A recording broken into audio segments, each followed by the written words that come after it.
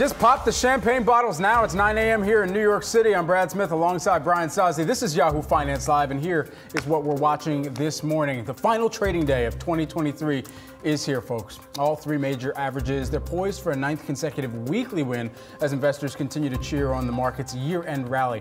If the S&P 500 notches another positive week, it would be the longest weekly winning streak for the benchmark average since 2004. And who said investing was easy? All right, Maine is barring former President Donald Trump from the 2024 primary ballot. The state's Democratic Secretary of State has removed him over his actions leading up to the U.S. Capitol riot back in January 2021. Maine now joins Colorado as the second state to ban Trump from the ballot. And Elon Musk takes an L. Musk's X, formerly known as Twitter, lost a bid to block a California state law on content moderation. Now, the law requires social media companies to publicly reveal how they moderate content on their platforms.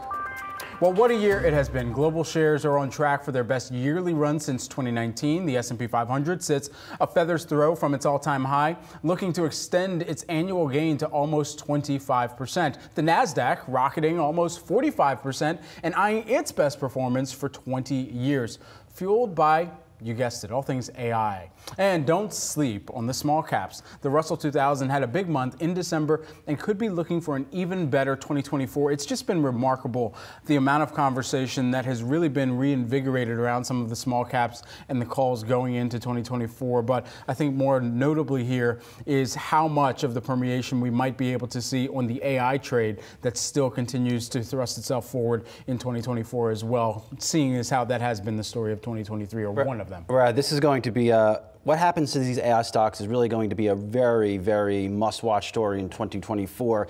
What do you do with a company like NVIDIA? Shares up over 240% this year. Do you continue to buy this stock on this concern or fear that you're missing out on even more gains? Do you sell it on fear that things just can't get any better for this company? So that is one story to watch. But, you know, for this year, some of the things that caught our attention that investors are not necessarily focused on, maybe because they're completely obsessed with all things NVIDIA and Magnificent Seven, it's really the drop in oil, biggest annual drop since 2020. Oil prices really pulling back here and coming, I think, as a key support to a lot of consumers in this country, also now having to deal with the return of student loan payments. Brad, you have gold prices headed there for their first annual gain in 3 years, up 13% on the year. Gold stocks doing pretty well, and the dollar really continuing to be under pressure, lifting a lot of profits for those multinational companies. Continued dollar weakness likely to continue to boost those overseas profits in the coming quarters. Yeah, it's a few things. A matter of when rate cuts start to get initiated here, as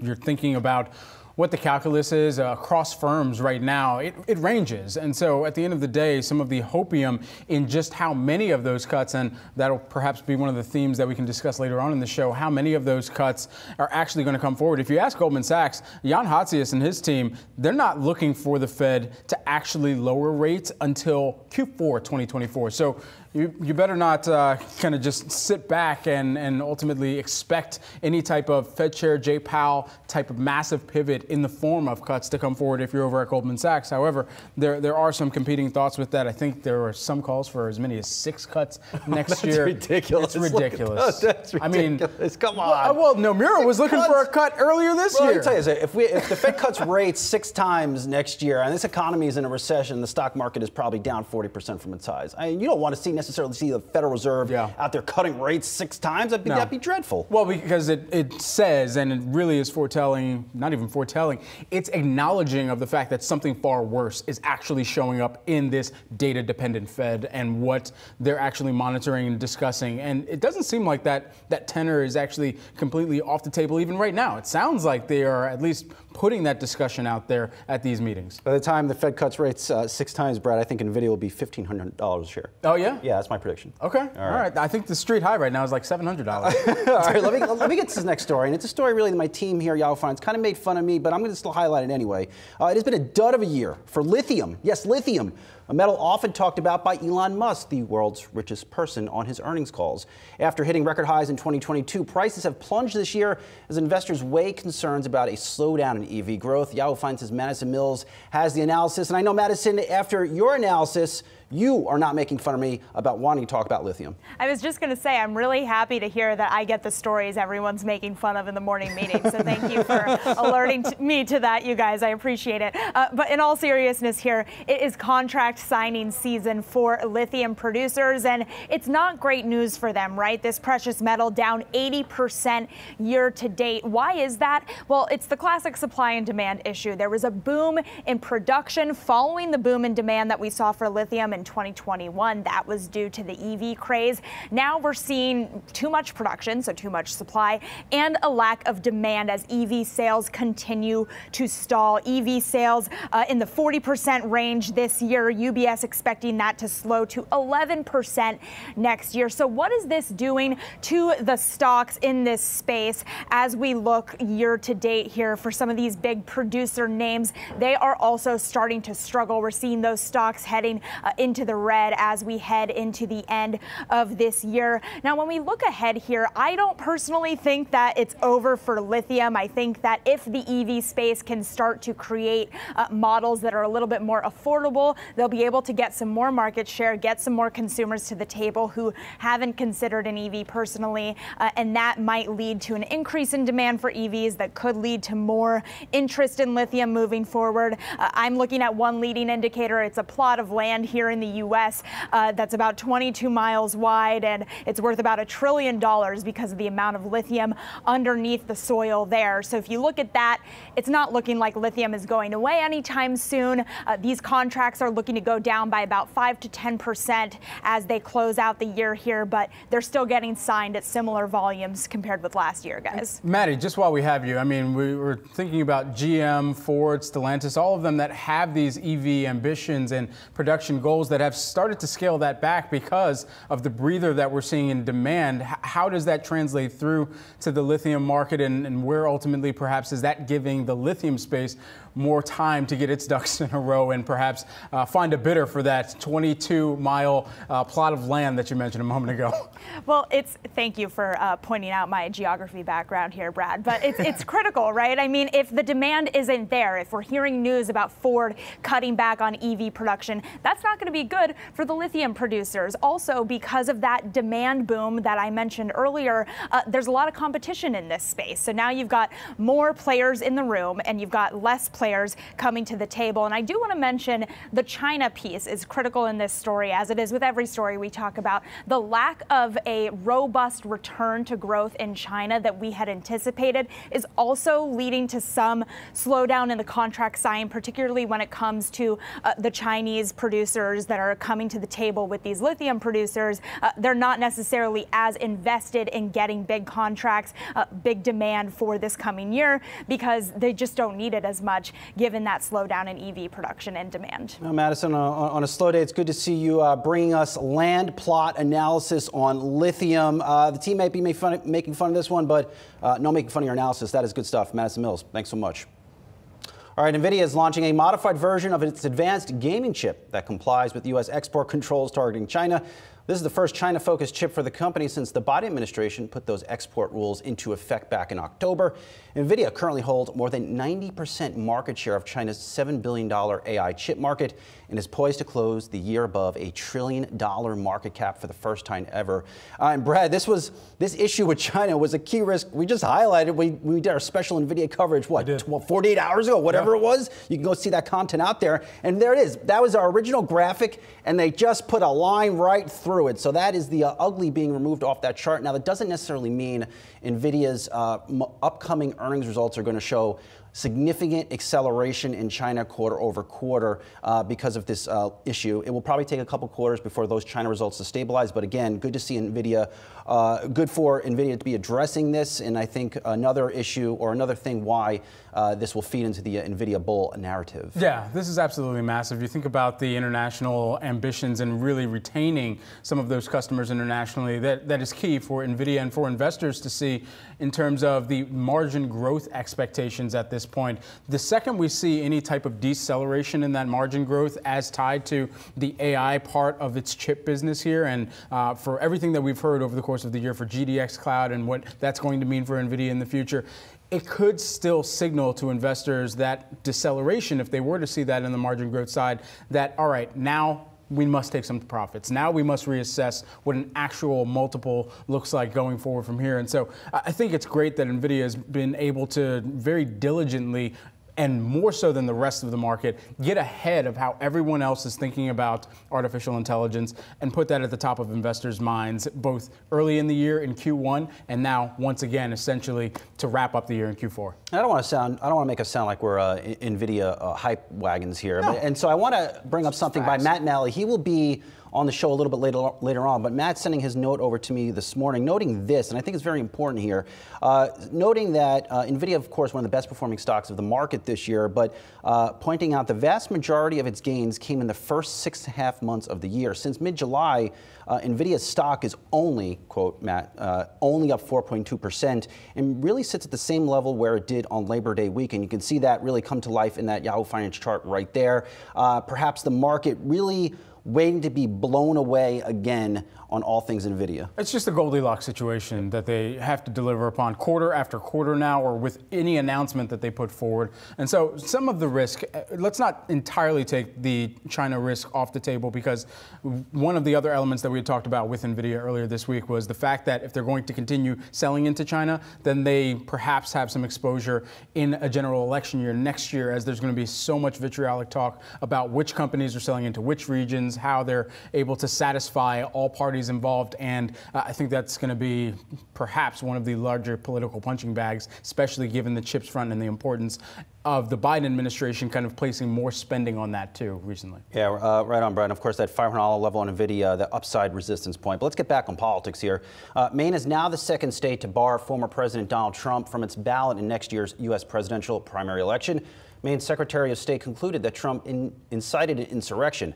The decision comes after a group of former Maine lawmakers claim that Trump should be barred based on a provision of the Constitution that disqualifies people from holding office if they engaged in insurrection or rebellion. Could this snowball from here? We have Yahoo Finance senior columnist Rick Newman with analysis on this one. Rick. Hey, guys. So to the question of will this snowball, I think it all depends on what the Supreme Court says about these challenges to Trump. So the Colorado case that we heard from earlier this month, the Supreme Court there said, yes, the state can bar Trump from the primary elections there. The Republican Party has appealed that to the Supreme Court. The Supreme Court has not yet said whether it will take that, but let's assume that it does. The Supreme Court is going to issue the final word here. And if the Supreme Court says flatly and widely that no, states simply cannot bar Donald Trump, given that he has not been convicted yet of anything that sounds like insurrection, then I think that would settle it, and he would stay on the ballot in both the primary and the general election in all states. However, who knows what the Supreme Court is going to do? Three of the nine Supreme Court justices are Trump appointees. So I guess some people think that Trump has at least those three votes in his pocket, plus also probably Clarence Thomas. But I'm not sure that's true. Just because Trump appointed those conservative justices does not mean that they're his buddies and they're just going to do whatever he wants. And the Supreme Court could do a whole range of things. They could say states can bar him under certain conditions, which would be a complete can of worms, because every state is different here. Every state constitution is different. Every state has different rules for who's allowed on the ballot. So there really are 50 different permutations of how this could go. And then you have the primary election and the general election. So we need clarity from the Supreme Court on this, and probably the sooner the better, especially for the primaries, because many of the states, I mean, most of them actually, they need to get their primary ballots printed within the next week or two, depending on when the election is. So this needs to get settled soon. Rick, thanks so much for setting up this conversation. We're going to continue this discussion. Two states, Colorado and now Maine, have moved to try to disqualify former President Donald Trump from their primary election ballots. As of right now, Trump is back on the ballot in Colorado as an appeal has been filed by the state's Republican Party. The Trump campaign says it plans to appeal in Maine as well. So what are the next steps from here? We have Howard Dean. He is the former governor of Vermont, as well as the former chair of the DNC, and Steve Clements, Semaphore founding editor at large. Great to have you both here with us today, and especially on this topic. You know, Howard, I want to begin with you, especially considering how massive a move this is for the states that have initiated such action. What is the next step? I mean, Rick just talked about how quickly some of these ballots need to even begin to be printed as well. I think Rich is right. It's going to end up at the Supreme Court. The problem is the Supreme Court essentially is corrupt. They have been appointed to fit certain criteria by a very influential group of gazillionaires called the Federalist Society. Two of them have actually taken money from people and then sat on cases. So while the court legally probably has the final jurisdiction, I think most Americans are no longer confident in the Supreme Court's ability to carry out its role as a result of the shenanigans that have gone on for the past 20 years. So I don't know how this ends up. This article has never been tried before. I think logically the Supreme Court is the place for it to go. It's unfortunate that we no longer have a court system in this country where most Americans can have confidence in it. Steve, let me get over to you. What does this mean, as these challenges and issues continue to mount, what does this mean for the big money supporting various candidates or challengers to the former president?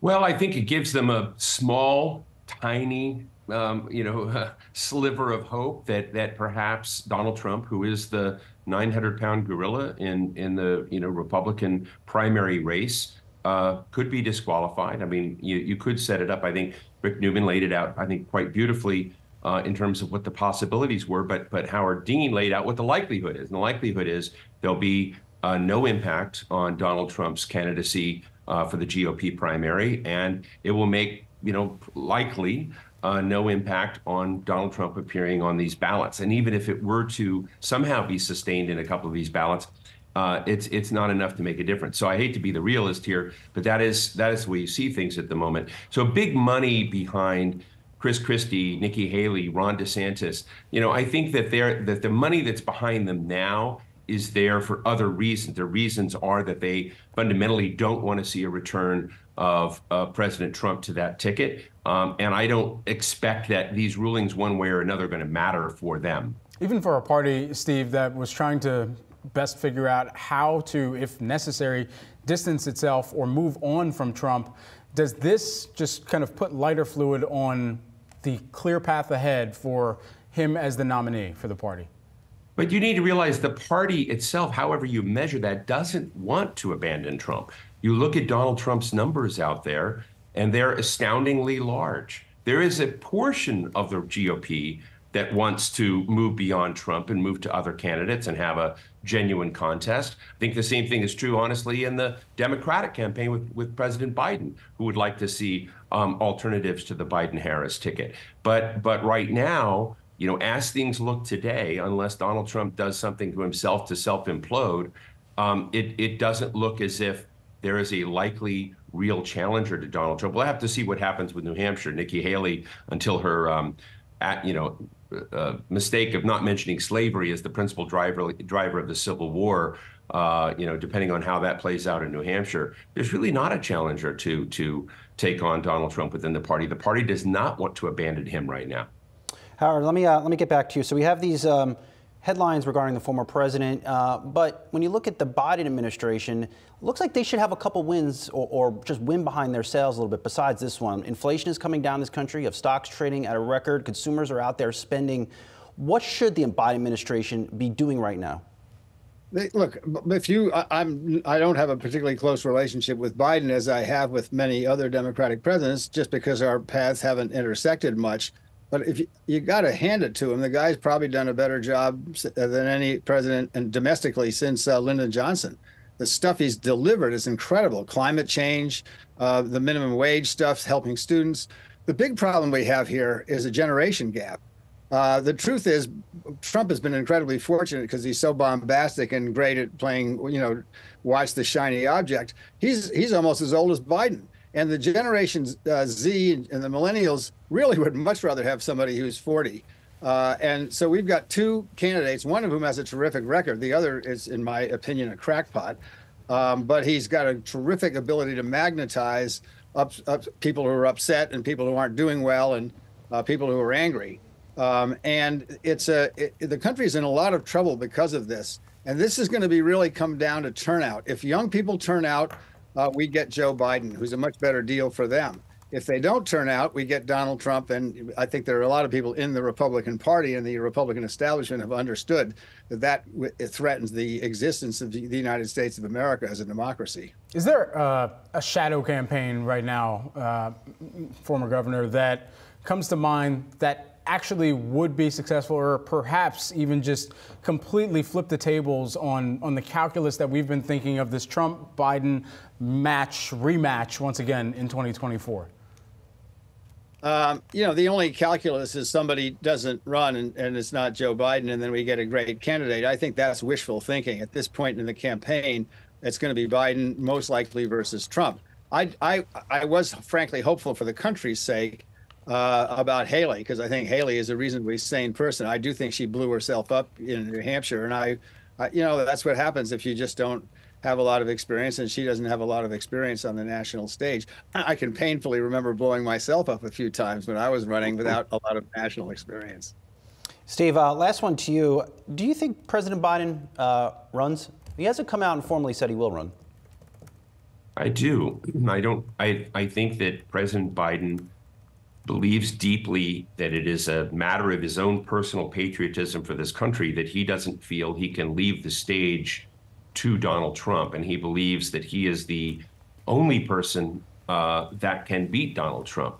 Whether he's correct or not is another matter. But I do believe that Donald Trump, or Joe Biden, and I've talked to many of his senior advisors, feels this deeply. And that's why he's not ready to abandon this role to the chance that somebody else might be able to come along and, roll a bowling, ball into Donald Trump's pins. But I think that Joe Biden is in this, and I think unless, something we can't expect happens, he's in this race. And I agree with Howard Dean. He's likely to be the Democratic nominee. Former Vermont Governor Howard Dean and Semaphore Steve Clements, thank you both. And former Governor, let me just say that I think people didn't understand your excitement back in the day. We fully understand that now. So we appreciate it and need more. That wasn't the only inopportune statement I made, but it has attracted a lot of attention. It has indeed. It has indeed. Well, we got to. Howard was excited. He was excited. He was excited. Yes. Thanks so much, gentlemen. We appreciate it. Thank you. Early Happy New Year to you both. Thanks.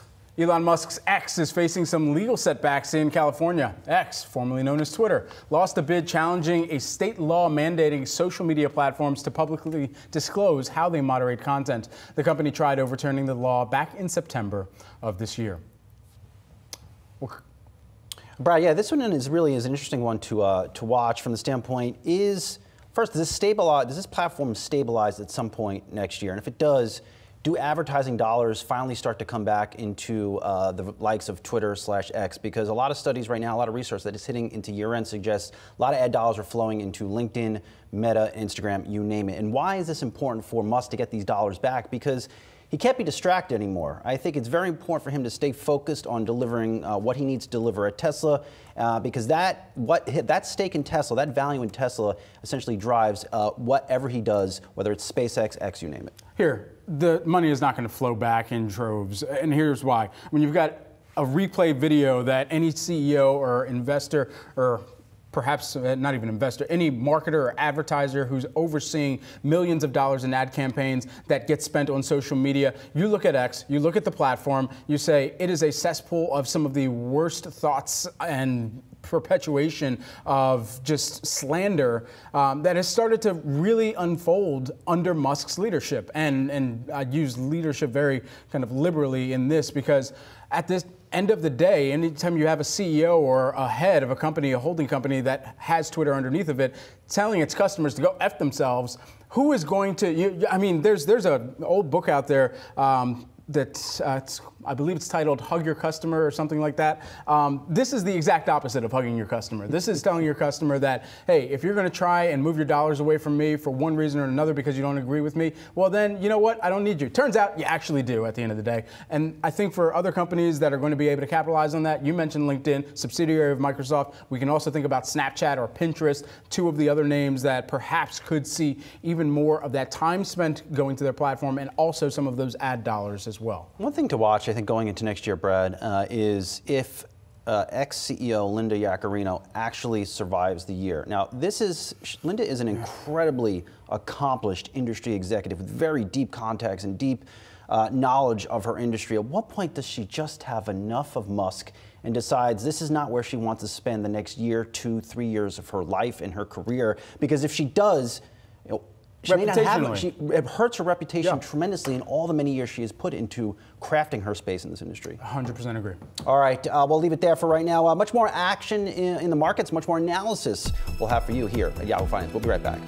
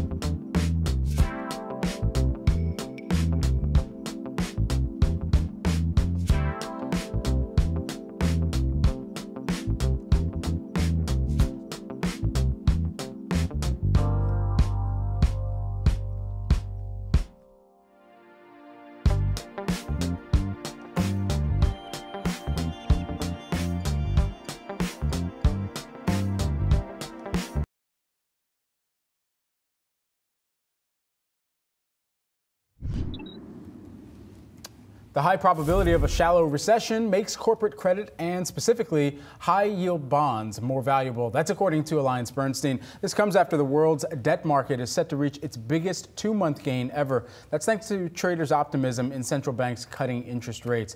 Debt markets are not the only winners. The Nasdaq 100 is nearing its best year since 1999, and the S&P is close to hitting a record high.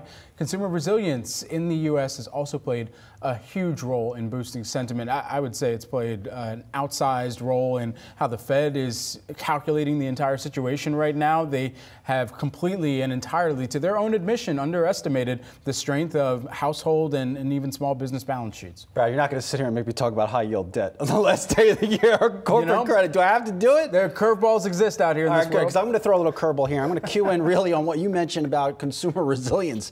Really good note by the team over at Goldman Sachs, looking at some things happening in the consumer land that maybe you didn't realize. They're calling out for 2024, Brad, Interest income will also likely rise meaningfully next year and should support consumer spending. Now, why will it rise meaningfully? Of course, a lot of consumers, a lot of households this year invested in things like CDs, high-yielding assets, maybe it's high-yielding debt, whatever it is, and consumers out there potentially spending because of this savings. You, my friend, are saved by the bell here as we're taking a look at the opening bell at the New York Stock Exchange and at the Nasdaq, where you've got a good look at the bell ringers. They're on the podium and on the stage at the Nasdaq. Bell ringers. And some funfetti. I just can't see what. I mean, it looks like one of them is hockey for sure. That's great. Love that, sports. And then I think the other is the Times Square Alliance. They usually ring the opening bell over at the Nasdaq ahead of the first trading day of the new year as well. I dig it. Wow. I mean, is that some red? There was some brief red on the screen. I think we were just stocks calibrating. Trade at records every single day. Well, it can here today, and we're within a feather's throw, as we wrote in our script earlier on this morning, of some new all-time I wrote highs. that down. That was a good one. I gave that one to our executive producer, Alex. Good man there. All right, well, taking a look at the Dow, the S&P 500, and the Nasdaq, flat, but barely to the upside here by the hair of our chinny chin chin. We'll see if we can hold on to these gains.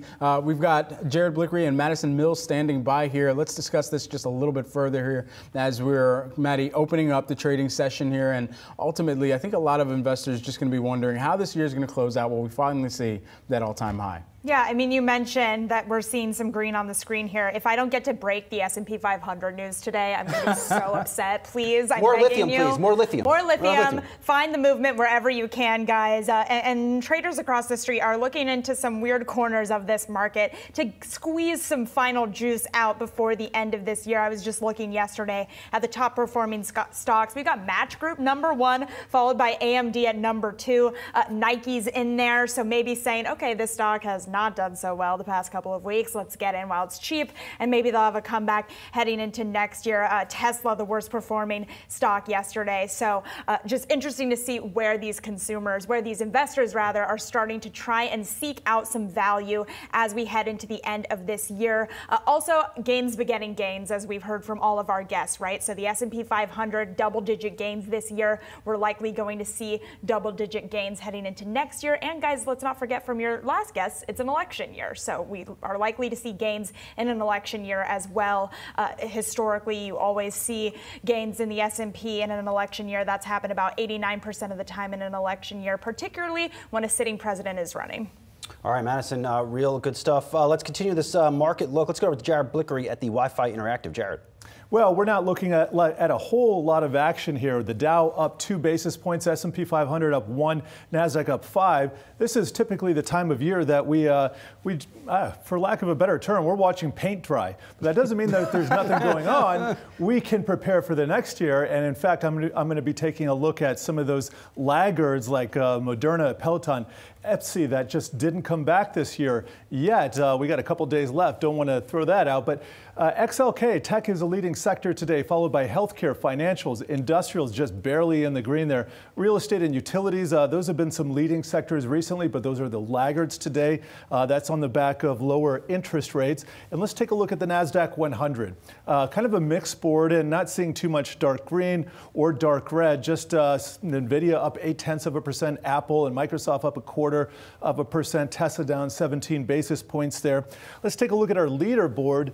And it's been interesting this week. MJ, that's cannabis ETF, that has been bouncing back, but this is one of those laggards for the entire year that I just don't have a lot of confidence in. It only turned up just a little bit in November. You look at some other charts, they just rocketed out of here. But for what it's worth, we do have cannabis leading today, followed by KWeb. Those are Chinese internet stocks. To the downside, we got solar, looks like Korean stocks, and regional banks and internet stocks in the U.S. Those are rounding out the bottom. But again, not seeing too much movement. Energy has been a leading sector here for most of the morning, even pre-market. ExxonMobil not doing much. Chevron down 0.2%.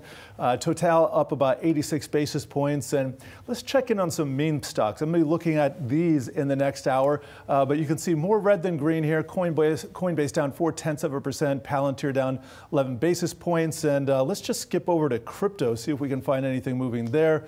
Bitcoin up 24 basis points, but the real headline here, Bitcoin up 157.8% for the year. 1 year ago, we were dealing with the FTX bankruptcy. It was maybe 1.5 months in for that, and this was not on the radar, I can tell you that. All right, Jared, I will note as well, our Madison Mills flagging new record highs for Lululemon, TJ Maxx, and Hilton. Very interesting to see Lulu shares hit a record high against a lower end or a lower play on the consumer, lower end play on the consumer like TJ Maxx. Fascinating moves there in those names, and Hilton really continuing to benefit from the ongoing travel recovery. Jared Blickery, thanks so much. All right, 2023 was the year of AI for investors, and it's not showing signs of slowing down in 2024. Our next guest thinks we'll see widespread adoption of Gen AI, but there will be some major headwinds for investors to consider. Macquarie head of U.S. AI software research, Fred Havemeyer, is here to get you into the right trades. Fred, so all morning long, we're sitting here, really all week long, I should say, really talking about all things NVIDIA, what might be in store for them. But you're here to say, I think there are other names besides NVIDIA investors should be looking at. What are those names? Yeah, thank you. We put together a basket of names that we think provide exposure to the theme of generative AI just across a number of different sectors of software. Because even on our end, like we thought for a while that Microsoft was one of our primary names to find exposure to significant and we think profitable generative AI growth. So we put together a basket of stocks that we believe have solid exposure to generative AI, either directly or indirectly. And that includes, of course, Microsoft, ServiceNow, CrowdStrike, MongoDB, HubSpot, Salesforce, and PowerSchool. So we're looking at names all up and down the value chain here. We're looking at companies that we think will be monetizing products built with generative AI directly, like your ServiceNows, your Salesforces, HubSpot, even PowerSchool, as well as those that are in the pick and shovel side of things, like a MongoDB on the database side. And those that are exposed, we think, to what will be trends that are supportive of cybersecurity adoption related to generative AI with a CrowdStrike pick. So you think about some of the largest forces that have driven even investors' attention towards cybersecurity, AI over the course of this year. What type of long tail are you seeing on those trades? I think that this year was the year that we started seeing in 2023. It was the rise of ChatGPT. We all now suddenly know and can see a really commercialized use case that became extremely popular among consumers and even businesses of generative AI. I think going into 2024 and beyond, I believe that in 2024, we're going to begin to see the first really significant and material signs of enterprise adoption of generative AI. That going into also calendar year of 2025, I think we'll be seeing really significant adoption trends occurring. I think with now products like Microsoft 365 Copilot rolling out, enterprises will actually have the opportunity to adopt and purchase these products, which were not previously available except on early access bases. So going into 2024, we're finally going to see pricing emerge for many of these products. And as a result, and on the other side of this, I think we're going to see a significant trend of adoption on enterprise generative AI. We're starting to see it with ServiceNow. We're certainly seeing it with Microsoft. And as companies roll out more products, I'm looking forward to seeing how the pricing and competition emerges. But I think 2024 is going to be the year of enterprise adoption of generative AI. Fred, you wrote something very important in the note you sent to us, and it was this: software valuations are back to 2019 peaks with AI enthusiasm and the market pricing in a Fed pivot. Are some of these AI trades set up for failure in January and February as earnings start to come in and maybe just don't meet the inflated expectations investors have? So looking into this next year, thank you for reading that. I'm very glad that the message is coming across, because we do think that it is actually a point of potential volatility going into this next year, that we're back at a level where software valuations have reapproached the peaks we saw in 2019. Now, we're not looking at the COVID pandemic era inflated valuations during the zero interest rate environment. But when we're comparing this historically, we certainly see that we are pricing in a lot of future growth here. So we would not be surprised if at the start of the year, many companies in the software universe guide at or under expectations, considering that it looks like 2024 has a similar setup as 2023 in terms of companies' ability to sell in a macro environment that's characterized, of course, by now two hot kinetic wars, in addition to rising geopolitical risks and certainly everything that's going on in the interest rate environment. So as we look into 2024, I think that there's going to be certainly volatility. And I think that also offers opportunity, that if there are any sort of macro missteps or any sort of issues with the optics of initial guidance, causing stocks to trade off, then I think that could be offering a new opportunity here to step into names that are very solid long-term picks. Now, I don't have anything that I think is going to miss here, but I do think that any volatility is providing an entry point into high-quality names. Yeah, Fred, I just think about the pricing power for some of these companies as they're putting these products and solutions out into the market. For the companies that have already come out in this most recent quarter of earnings results and said they're going to be exercising more cost discipline going into next year, how does that then impact the pricing power for purchasers, or for rather the companies who are providing these solutions as they're continuing to try and look across their portfolio of clients and try to figure out where they can upsell them? Well, I think going into this next year, software companies have had, I believe, consistent pricing power. And I think as long as these generative AI tools are delivering a solution or a set of solutions that provide companies with greater efficiency and a return on their investment, I think that the pricing will naturally emerge. And I think that companies will have an opportunity in the software landscape to either price this on a per user basis, as we're seeing with Microsoft with 365 Copilot, or potentially to maybe adopt like a hybrid pricing, where you might have some level of per user pricing for generative AI tools, in addition to some variable pricing or usage-based pricing component, which could let these companies both manage their margin and capture more upside if customers are finding substantial value. I think going into this next year, though, as pricing for generative AI products emerge, I'm not so worried that the companies will not have pricing power, but I do think it will require monitoring and a careful watch of the market to see how the pricing competition actually emerges. Because prior to in 2023, essentially the two products available for enterprise use in the entire generative AI market that are being commercialized have been ChatGPT and GitHub Copilot. Going into 2024, we're going to have those two, of course, Microsoft 365 Copilot, and then all the products and services that are pending launch in 2024 that have been in early access programs. So I think we'll have a period of price discovery, and I'm very eager to see how that plays out. Fred, we are too. Appreciate it here. Fred Havemeyer, who is the Macquarie Head of U.S. AI Software Research. Fred, Happy New Year to you. Hey, Happy New Year. Thank you. All right, thanks. We're also watching Lyft shares this morning after getting hit with a downgrade by Nomura from neutral to reduce, saying the company's driver operating expenses is outpacing its earnings growth. A filing from December 28th also showed that Lyft's chief accounting officer had sold over 18,000 shares of the company's stock here. And so this one downgrade that we had seen for Lyft, you were pointing out the valuations of these companies. I mean, it's just so bifurcated and has just absolutely detangled from one another between Lyft and Uber. Brad, this is shocking, the valuation disparity between Lyft and Uber here, and really is reflective of one chief thing. This has been the year, really the second year of Uber's comeback story.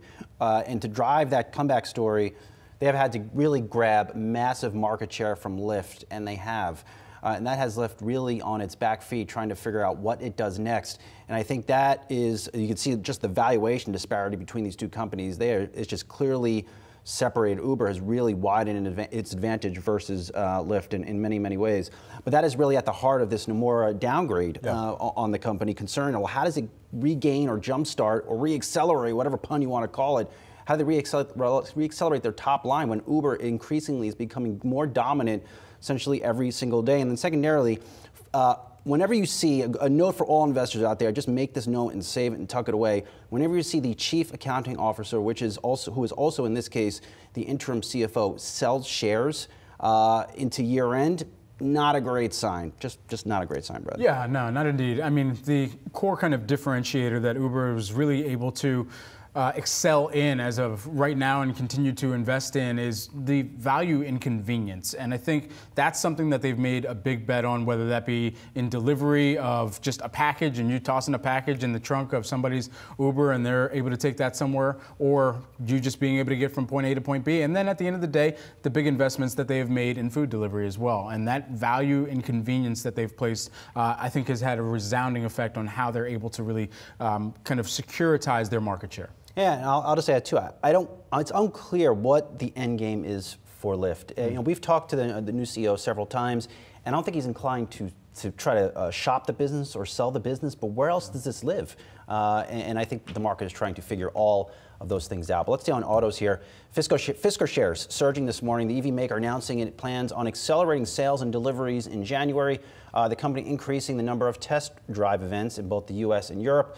Fisker delivered a total of about 4,700 EVs, which is more than 300% increase from the third quarter to the fourth quarter. And look, Brad, this stock has been absolutely hammered. Sure, and some good news into year end for Fisker, but this is an under $2 stock right now, and it's under $2 for a reason. They have had production problems.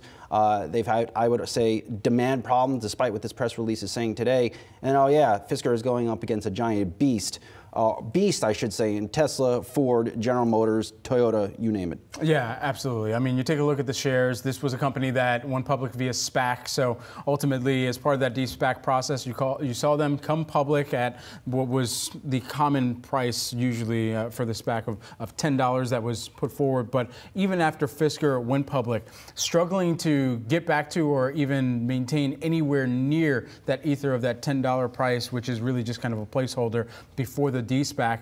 It's been I think for this week, a loud, quiet week for Fisker. It's a quiet week in the markets, not a ton of news coming out. Fisker trying to make waves, talking about the first ocean sport delivery that happened. They also revamped their loyalty program. And then you get this business update today, which sends shares higher. But then again, as you were mentioning, on what base? The base right now, so low that you see a jump like this take place, and it's still a larger question of how do they continue to take share when production is still one of the larger concerns that investors have to think about, at least. This is a stock Yahoo Finance community loves. Why? Because it's under $2. They view it as cheap. But another investing lesson for today is just because the stock is under $5 doesn't make it cheap. As you can see in that Fisker chart right there, the key question you have to ask yourself, if you're stepping in here and you're thinking the stock is cheap and you're buying Fisker, well, how does it get back to $5? How does it get to $10? And Brad, it's hard to get, chart a path to those positions when you're going up against a company like Tesla that's better capitalized. Same deal for Ford, same deal for General Motors. Especially when you just in 2023 became a revenue generating company. That's a good point indeed. All right, much more market analysis straight ahead. You're watching Yahoo Finance.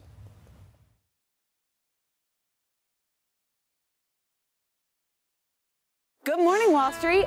Straight from Yahoo Finance's front page to your mobile phones and to your streaming apps. Watch our new flagship show, The Morning Brief, your first stop as we guide you through the day's market action.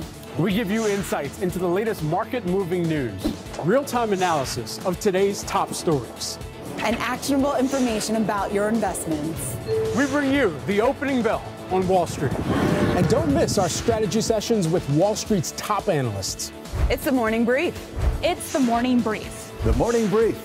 Yahoo Finance's Morning Brief, empowering you to make smart investing decisions.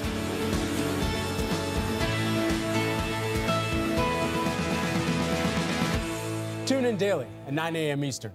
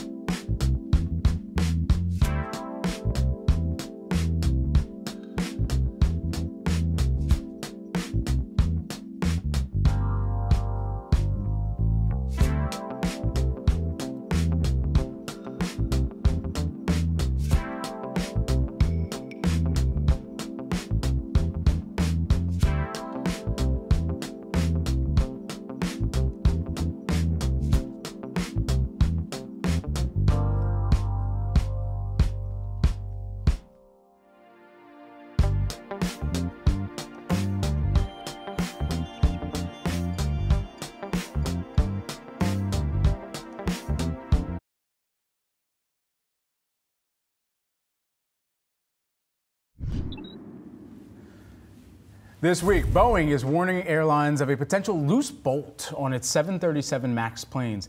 The aerospace company saying it might take only 2 hours to fix, but this comes after production issues slashed the plane's delivery forecast this year. Our next guest doubts that Boeing will meet its delivery targets in 2024, and other supply issues will continue to plague the company. For more on this, we've got Peter McNally, Third Bridge Global Sector Lead, here with us on the day. Peter, it's great to speak with you. I'd love to get your insights around this, because if you're a purchaser of Boeing 737 MAX planes, and they have just come off of a stretch of a few months where they've seen a good amount of orders come through, both internationally and domestic airline operators too. All that considered, do you look at news like this and say ultimately, okay, that would deter us from exercising the options that they have later on down the line to take even more delivery? Well, I think the bigger issues were a few years ago with the 737 MAX and the accidents and the disasters Certainly. That they did happen. This could be a limited, issue. But look, it's a single aisle plane. They compete with Airbus's 321, and it's the workhorse for leisure travel. So it's unlikely, I think, at this point, based on what we know, that there's any kind of impact on the order book or anyone exercising orders, because it's difficult to get a plane these days. And as supply chains have been stretched, and I think we've seen that post-pandemic, people really do want to travel, and they want to travel by air. And that has made a tremendous comeback, and airlines have invested in a lot of future capacity. Right, Peter, and I think you make a great point in that much of and we were giving Boeing credit for this the other day too, much of the pattern of negligence that existed under former CEO Dennis Muilenburg, now under Dave Calhoun instead, a lot of that's been erased. They've been able to get back into favor with many of their airline operator purchasers. So for Boeing, which has seen the stock climb over the course of this year on some of those new orders, is this a company that's back in good favor with many of the operators? And now, how do they position themselves against the A321neo that really is kind of that kind of head-to-head matchup, if you will, on the 737 MAX side? Well, there's a few things to unpack there. I think customers do have a lot more confidence in this management team, but there are a lot of growth expectations, and deliveries have been an issue. It can create some amount of frustration. United Airlines, let's say in particular, have been particularly aggressive 2.5 years ago in ordering planes. They expected a lot more than they got this year, but they still got a lot. And that's expected to grow in the future. But the constraints really are there on Boeing suppliers at this point. Now, as far as competition with Airbus, I mean, Boeing has lost ground. It's hard to see, talking to our experts at Third Bridge, how they're able to really make those big recoveries with lost customers. In Asia, in particular, which is going to be a growth market for this industry, Airbus dominates orders, and it's a lot of the supply chain is trained, pilots are trained. And it's going to be a lot more difficult for Airbus to make ground, for Boeing to gain ground. Now, that said, in the developed world, Europe and the US, Boeing does great. And we would expect, Boeing's 737 MAX to continue to serve those leisure travel clients. Peter, how do you think the defense side of Boeing's business fares in a presidential election year? Well, we've seen just, in general, everything rising. Spending is up, deliveries are up. But again, it's a supply chain issue that, we've seen across this industry as well as the commercial aerospace business. It'll be, interesting to see this development with United Launch Alliance, which has, been rumored for sale for more than, $2 billion is something that Boeing may look to monetize here with their partner. But it's certainly going to be a growth area, but whether or not they can convert that into profit remains to be seen. Along those lines, Pierre, do you see Boeing meeting its $6 billion free cash flow goal? It comes down to the 787, really, and that has been the big factor in cash flow for the last year and a half, and that certainly is possible. Now, there really were some very positive developments in the second half of this year in terms of their ability to deliver that plane, which is at a much, much bigger ticket, item than the 737. So that will go a long way, and I think that's what investors are expecting, that they can convert those deliveries into cash flow. How many 787s would they need to deliver, and what's the target from your perspective? Oh boy, I mean, you're only talking. It's nowhere near, let's say, the expectations, which are a few dozen a month for the 737s. You're talking at a much lower, like single digit to 10 or 12 a month that the 787s would need to be delivered at, for Boeing. All right, Peter McNally, Third Bridge Global Sector Lead. Good to see you. Happy New Year. We'll talk to you soon. All right, same to you guys. All right, we'll be right back here on Yahoo Finance.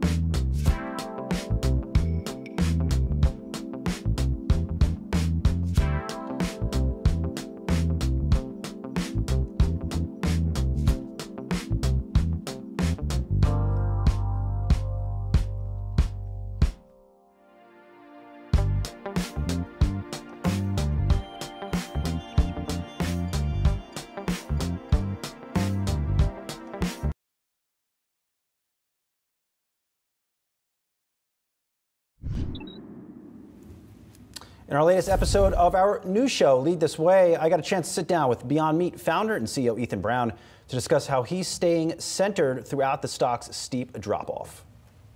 We're trying to do something that is not going to happen overnight, that has fits and starts. We're going to make this thing into the long-term success that we've been after. I would be dishonest if I said it hasn't been difficult. You know, there have been challenges, but there's been more reward than there have been challenges. There's been more opportunity to impact change than not.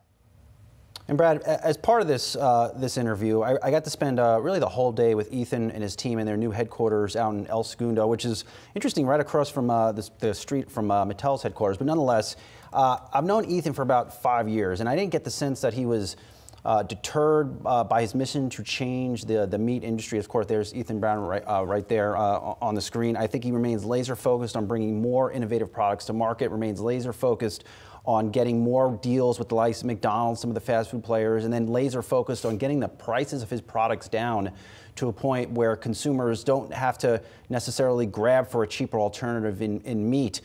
To me, he seems like the same guy I met him. Now, is he happy with how the stock price has fared? Well, of course not. This is a company that burst onto the radar screen May 5th, 2019 with its IPO over at the Nasdaq. The IPO price was $25. The first trade for Beyond Meat was $46. And then it surged to $65.75 a share by the close of trading. That's 163% gain. So the stock has fallen way back. The results have not been where they should be. Consumers have questioned the health of Beyond Meat products, and then of course question the health of Impossible Foods. It's not just a Beyond Meat thing. So I think for next year, now that they have reset the cost structure, they have had 2 rounds of pretty big sizable layoffs, they have reset the cost structure, they've brought the price points down these products. Is 2024 the year where the top line stabilizes, the bottom lines, the cost structure is in a better shape, and then you finally start to get some better results from Beyond Meat? I think that's what a lot of bulls in this story are hoping for. Yeah, it comes back to a few things, and you mentioned many of them kind of linking about the consumer, where that perhaps appetite needs to change more notably. I mean, you still have a consumer environment. One of the things that's going to be an overhang for Beyond Meat is just how much people are actually eating. We've talked about, of course, the company of the year this year for Yahoo Finance, Novo Nordisk, and you think about some of the underlying stories that have really prompted so much attention towards the healthcare space. It's really been the weight loss drugs at this point in time. And so if you have less of a portion of people that are eating out there, or people who are eating far less, that impacts directly a company like Beyond Meat and the potential orders that they could see both on the wholesale side as well as into some of the restaurateurs that they also have partnerships with. So two-pronged business where you think about the retail, but also on the food service side. And then additionally, the scaling that they've had to do over that point in time too. This is a company that used to have so much of their production in different factories or different operational facilities that they did not own. They decided to pivot. They decided to make sure that they could grow those out themselves, break ground, and be able to hold on to more of that production capacity and make it something that was just their own entity where they weren't leasing space, but they owned the space. And so that was a strategic decision. This is also just a story, I think, of needing cash and having to tap the market for more of that. And that's where you've seen some of the share price impacts, most notably over that long-term chart, is because they had to go back to the market and do at the market equity offerings as well. And so the listing of additional shares, that's what impacted them back in 2019. That continued to impact them later on because of the dilution that took place. Yeah, and I'll just add, I think Ethan's been very consistent. We have talked in the past that he needs and he wants to get the price points of these products down, and he has to continue to do that. And in order to do that, you just have to make more of them because the demand is there. So he has to get those price points down where this becomes more of a mass market option, where that family of 4 that remains, that is on a very tight budget, reaches for Beyond Meat products, whether it's meatballs, sausage, or hamburgers, whatever it is, reach for this instead of a 4 or 6 pack of traditional meat products. All right, well, we'll see. And great conversation there with Ethan. Also, everyone, we've got much more markets action straight ahead. Stay tuned, you're watching Yahoo Finance.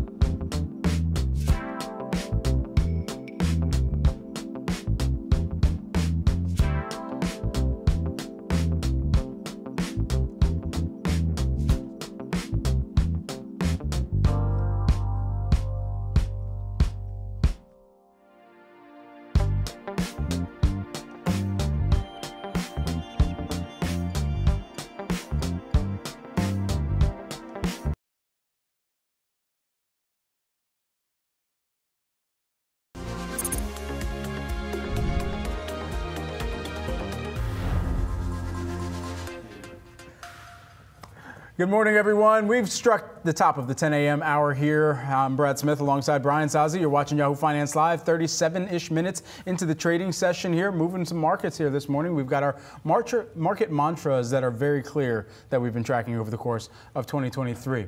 There are mantras and cliches like don't fight the Fed, buy the rumor, sell the news, and sell in May, go away. Some of these phrases held up this year, but does that mean that they'll work in 2024? So let's break them down and grade these adages, starting with don't fight the Fed. That market mantra was pretty solid all year long. We gave it an A. Fight the Fed at your own risk. Well, I mean, yeah, at your own risk, yes. Once the Fed signaled that it was going to pivot on rates, it was off to the races for markets. And if you're a short seller or someone who bets against the markets, betting against Jerome Powell really proved to be a really absolute failure of a trade this year, Brad. And historically, I think that has proven the case as well. Well, there was much of a see what you want type of mentality, especially when it came to some of the economic data. And I think we saw this especially within, I believe it was the November jobs report, where the report, and we've gotten some reports that haven't been blowout reports, have not met expectations, and some of them kind of coming in weaker than expectations. But still, there was, I think on that day, a consumer sentiment or consumer confidence number that came out, and the markets gave so much more credence to that and said, oh no, we're back, baby. And ultimately, I think it's really just this juggling of which data tells us the story that we actually want to lean further into and placing trades around that. All right, next market mantra. I will add this too real quick. You know, fighting the Fed is just, it has proven to be wrong because investors have been trained that every time the Fed suggests a land of lower interest rates, that is not, you know, that is a good thing for markets. It expands price to earnings multiples and does what it needs to do. Yeah. Another market mantra, Santa Claus rally. Santa Claus rally. What was it? The Santa Claus rally. So what cliches should we need to hear in the new year? We have Cole Smead, Smead Capital Management CEO, and Matt Maley, Miller Tabak, Managing Director and Equity Strategist. Cole, let me get over to you. Which market mantra do you think may work pretty well next year? Well, thank you. I think the idea of don't fight the Fed, what really markets have been swinging around on is the futures markets. Right, what the futures are expecting has been really what's moved markets around. So the future this year, the futures are betting that we're going to wake up on lower rates, on the short end of the curve, and thus ultimately on the long end of the curve. And my only problem with that, or our only problem with that whole mantra, is that it's been a terrible place to bet with for 2 years. They've been wrong for 2 years. So we find it interesting that people have in effect fought the Fed. The Fed stayed fairly tight. Relative to history and in a very aggressive way. And stock investors think that will not affect how people look at things. And so we just think that's kind of fantasy land. We think that mantra is going to hold true. And anything short of the Fed waking up, over 400 basis points on short end of the curve, we think equity markets are really going to be hamstrung by that. Matt, I want to bring you into this as well. The mantra that kind of stands out to you the most over the course of this year, and what still holds true going into 24?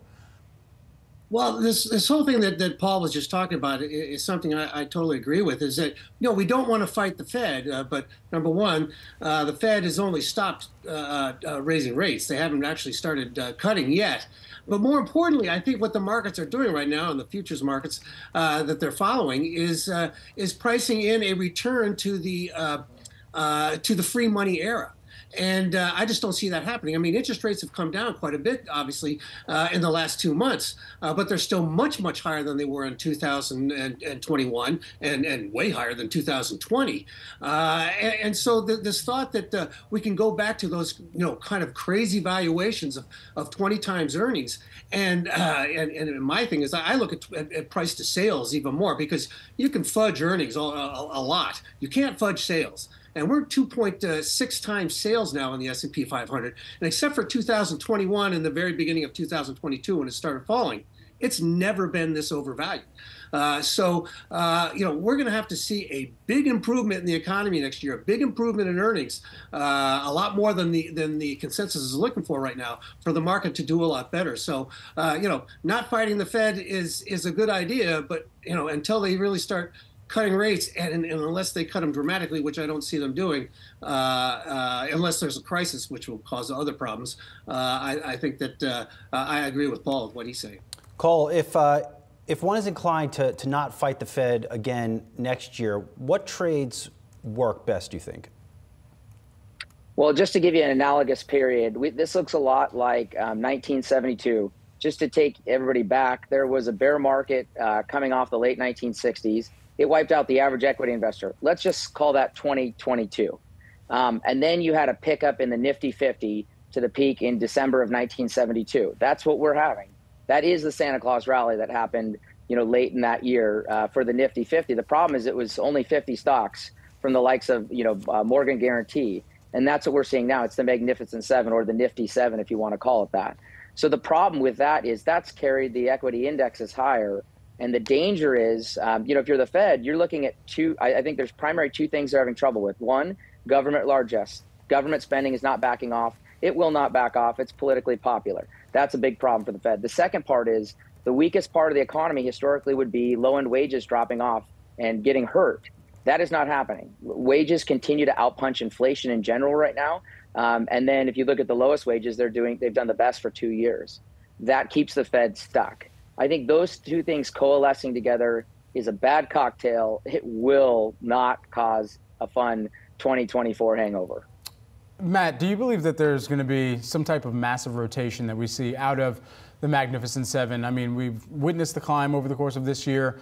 7 stocks essentially in the S&P 500 that have garnered this much attention. And to Cole's point, if we are that much overweighted in those 7 stocks at this point, does it seem like there's some type of rug pull, or if generative AI doesn't pan out the way that many had invested in the thesis that it was just going to be passed through as another type of services margin part of the business, how does that impact these brands? Well, I mean, one of the things that we have to be concerned about with this whole rotation idea, and it sounds good because when we do get a narrow market, a rather narrow market for a period of time, and it starts to broaden out, that's very, very bullish. However, when you get an incredibly narrow market, like we've had recently, and we had back in the early 1970s, we've had other times, whenever that takes place, at least over the last 40 years, the market never expands enough. I mean, you always see those the ones that have really led the market higher, the small number of names, come back down. We never see the narrow market, the rest of the market play catch up. It's just the way it happens. The same thing is true when you get the market as expensive as it is now. Well, we all like to think that that the economy can play catch up, but usually what happens is that the best you can hope for is meeting somewhere in the middle, and more likely that the stock prices have to come back down.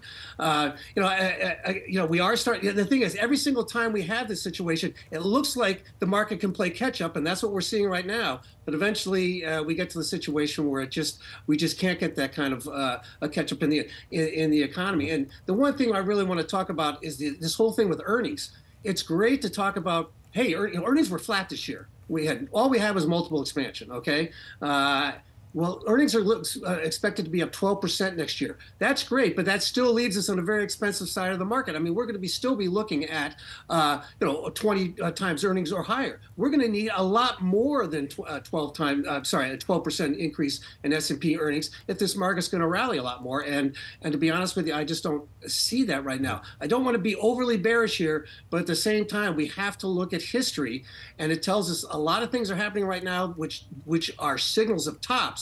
But because the market is rallying in a parabolic way, a lot of investors are ignoring that right now. And I think that's something they shouldn't really be doing. Cole, another mantra we're focused on here at Yahoo Finance today, that is buy the rumor, sell the news. And that certainly seemed to do NVIDIA quite well this year. What happens to AI plays like NVIDIA next year? We get results that maybe aren't as robust as they were this year. Do you think we see sell-offs? Yeah, I mean, the good thing for the stocks that have played that up is it's greatly grown their multiples. That's what they've done successfully. And as I think you watch executives sell their stock in the open market, I mean, that's played right into their hands. The flip side is you actually have to go out and do those things. And as we've learned in prior episodes of Euphoria like this on subjects in the past, is that can take a long time. I mean, Just go back and look at what happened in the late 90s. I mean, you could pull up the Ciscos, the Oracles. Very few of them ended up ever going to new high prices after that. Microsoft obviously successfully did, but they had to go through a decade of hell to get there. What I think the real danger in buy the rumor, sell the news is it is highly likely that while we have retirees as excited about owning stocks as they've really ever been as a group of investors in stocks, it is likely the S&P might not make money over the next decade, including dividends. When I say likely, that's our bet. And the other thing that I would throw out is, in real terms, that's a nightmare for those retirees. That is the kind of world that people are not preparing for on this hype and excitement. And the question is stock market failure going to cause everyone to lose enthusiasm for stocks? And that is the real danger. I mean, if you're in the wealth management business, if you're in the stock picking business, if you're in the indexing business, that sucks. The question is, what are you doing differently? And I think the one thing is you can't play into that hype. That's the real danger. And then just lastly, while we've got you guys here with us, Matt, sell in May, go away. Of course, a very popular adage year in, year out. How effective was that this year? I mean, you could see we gave it an F, but it also depends upon what time you came back in the market, perhaps. I want to get your perspective on this.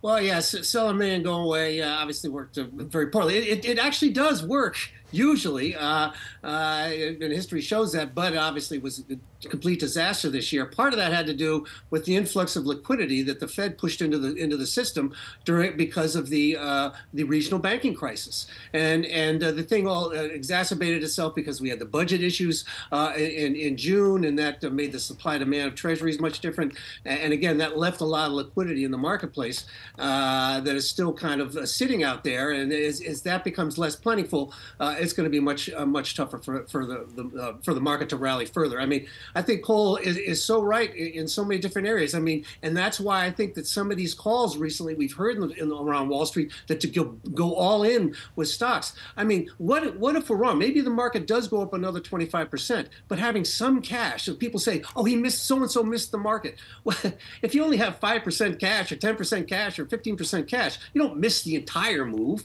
And besides, you are getting paid for some of that cash.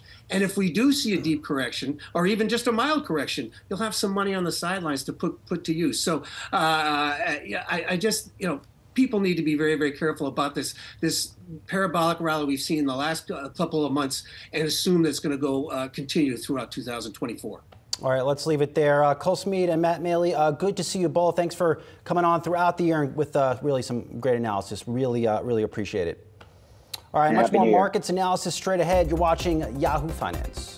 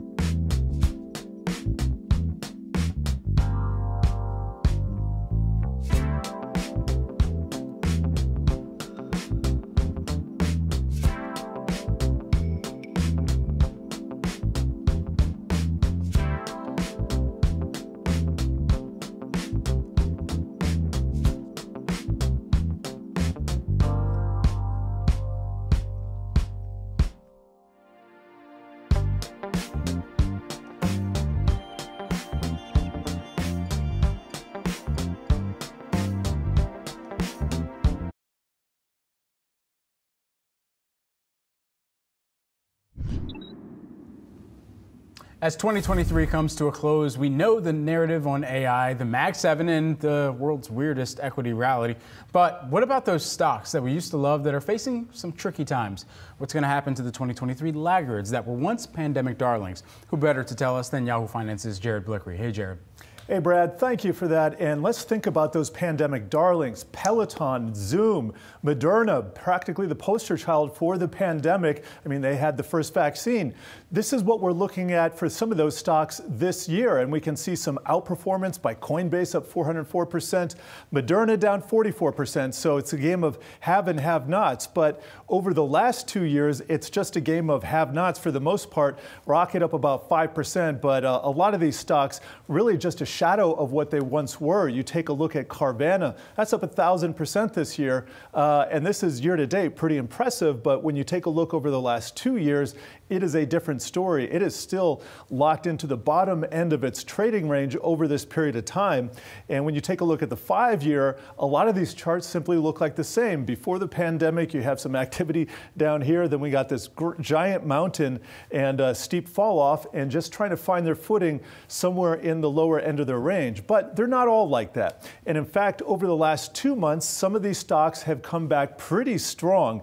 Take a look at Coinbase, which is up 151% over the last 2 months. I'll show you the year to date so you can get a different context here. This is absolutely incredible, but very much tied to Bitcoin. And since this stock is tied to different fundamentals than a lot of others, I think it has a decent chance of fully coming back. Here's a look at the 5-year. You can see it is in a much higher range than Carvana, for instance, that we were just looking at. But I don't feel that way about all of these stocks. And in fact, let me just show you. Some of these are pretty close to their 52-week highs here, and some are not. And for that, I would say if you're a stock and you haven't been able to rally in the last 2 weeks, that's a problem for the market. Here's BuzzFeed. That's down 94% from its 52-week high, not its record high. Here's AMC. That's down 95% over the last 5 years. Here's over the last 2 years, you can see 97.8%. That's basically zero for somebody who bought at the top, except you're still in the game. So what are you going to do if you're holding on to some of these stocks and it's not looking promising for the new year? This is the last day of tax loss harvesting. You can still get a tax advantage on some of these stocks. And let me just show you some historical examples of why you might want to ditch some of these longer-term losers. Here is Intel. I'm going to show you a max chart. This is a turnaround story, and I happen to like the fundamentals right now. But you take a look at what happened during the dot-com boom and bust. This stock was dead money for decades here, and it's only recently come back. If you were holding that, you were simply sitting on money that was not being productively used. Here's Cisco, very similar story. Dot-com boom, dot-com bust. It's still in the middle of its trading range right there after 20 years. Micron, very similar story. This is another chip stock. It has come back really nicely. Let's take a look at the 5-year. This is a stock you might have wanted bought 5 years ago or a few years ago, but holding for 20 years was clearly a bad idea. Now, here's one of my favorite charts. Here's Citigroup, a max chart. Look at this. Global financial crisis hit, and in fact, this was a decade-long high that it was maintaining. It is still down 90% from those levels. That's 2 decades later, 90% has not come back. You want to take a look at another stock? Deutsche Bank, another financial stock, got decimated during the financial crisis, down 82%, but down more than 90% from these highs. So take a look at your stock here. If it's looking like one of these that I was just showing you, like Citigroup, probably going to take a while for it to come back, especially in this environment. But if you're taking a look at Coinbase here, maybe even Carvana, the fact that it's been able to reclaim some of this lost territory puts it in better footing for the new year, guys. Brutal chart on Citigroup, Jared. Yeah. Appreciate it. Thanks so much. All right, travel boom this year. Passenger travel volume surpassed pre-pandemic levels as well. And a big winner in the travel industry was cruise lines. We spoke to Royal Caribbean CEO Jason Liberty earlier this year on the company's 2024 outlook. What about 2024 and beyond? Is it still smooth sailing? Yeah, well, really, for the past couple months and certainly right now, most of the bookings we're taking on is for 2024. So the demand trends that we've seen earlier in the year is very much flowing into 2024 and even into 2025. And what are your expectations for EBITDA through 2025? We know you have the trifecta program where you're trying to hit 3 benchmarks. Where do you stand with that? Yeah, so we're very much on track for our trifecta goals. One is to get to triple-digit EBITDA per APCD. Second one is to be well into the teens on an ROIC basis, and then getting our earnings up into the double-digit zone. Again, as we burn off a lot of this negative carry that we had to take in during the pandemic. So we feel really good about the cash flow generation of the business, and we feel we're very in line with our trifecta goals. And let's talk about the customer, the type of customer you have now. There were people during the pandemic who said they would never return to cruise. Are you seeing a return of loyalists, previous customers, or are your customers now new to cruise? Yeah. So historically, pre-pandemic, about a third of our guests were new to cruise, a third of our guests were loyalists, and a third of our guests were first to brand. What we see now is propensity to cruise has completely returned back to where it was in 2019. But we're seeing more new to cruise than we had seen in 2019. We're seeing more first to brand, which is very much in line with our growth expectations for our capacity growth as our new ships come on. And what about the demographics? Cruise tend to attract more of middle-aged customers, and of course you have families. What are the demographics like now, and what are you doing to attract younger customers? Yeah. So we have really 3 core brands that are really in their different segments, and so they all address different age and demographic categories. Like our Royal brand is very focused on multi-generational family. Our Celebrity brand, people that are in their early 50s, more Gen X in nature. And then our Silver Sea brand, which is ultra luxury and expedition, tend to attract a little bit of the baby boomer side of things. What we are seeing is the guest is actually a little bit younger on average than what we saw pre-pandemic.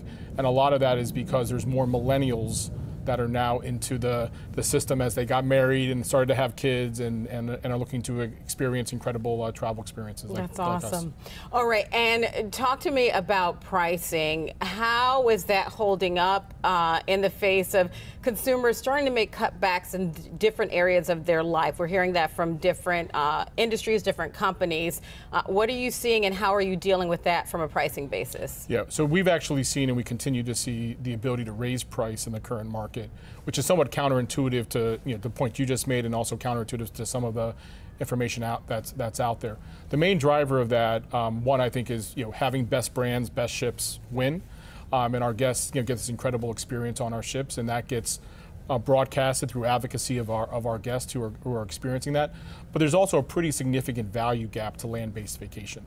And so as RevPAR and other things went up on the hotels and land-based vacations, we have that opportunity now to begin to close that gap. And that gap was about 15–20% pre-pandemic. Today it's about 35 to 45%. And we're going to make a pretty good dent in it here in 2023. Is revenge travel still a thing? I think it's less about revenge travel. We don't really see, in our surveying of our guests, it's more that the guest has shifted back to this trajectory of experiences outpacing buying stuff. And that's what we're seeing from our guests, and what we collect in our survey data is they bought enough stuff. What they want to do is collect experiences, create stories with their friends and family and loved ones. And fortunately, that's what we do for a living. Okay, and I got to ask you about tipping. Tipping is a big part of cruise life. Your waiter, your steward, your purser. But there's been kind of this backlash about tipflation. How do you keep customers and staff happy given that kind of climate? Yeah, so we're not in a place where we're charging for a kitchen fee or those type of things. We have a gratuity. It raises typically just based off of how inflation is changing, and that's more what it is. It's pretty much a standard fee. Of course, our guests can provide more. The guests can also choose not to tip if they don't choose to. But a gratuity-based system, a service-based system, we think is really important. But we're not chopping at every corner here on tipping. We have pretty much a standard fee for it. And our thanks to Diane King Hall for that interview. All your markets action straight ahead. Stay tuned. You're watching Yahoo Finance.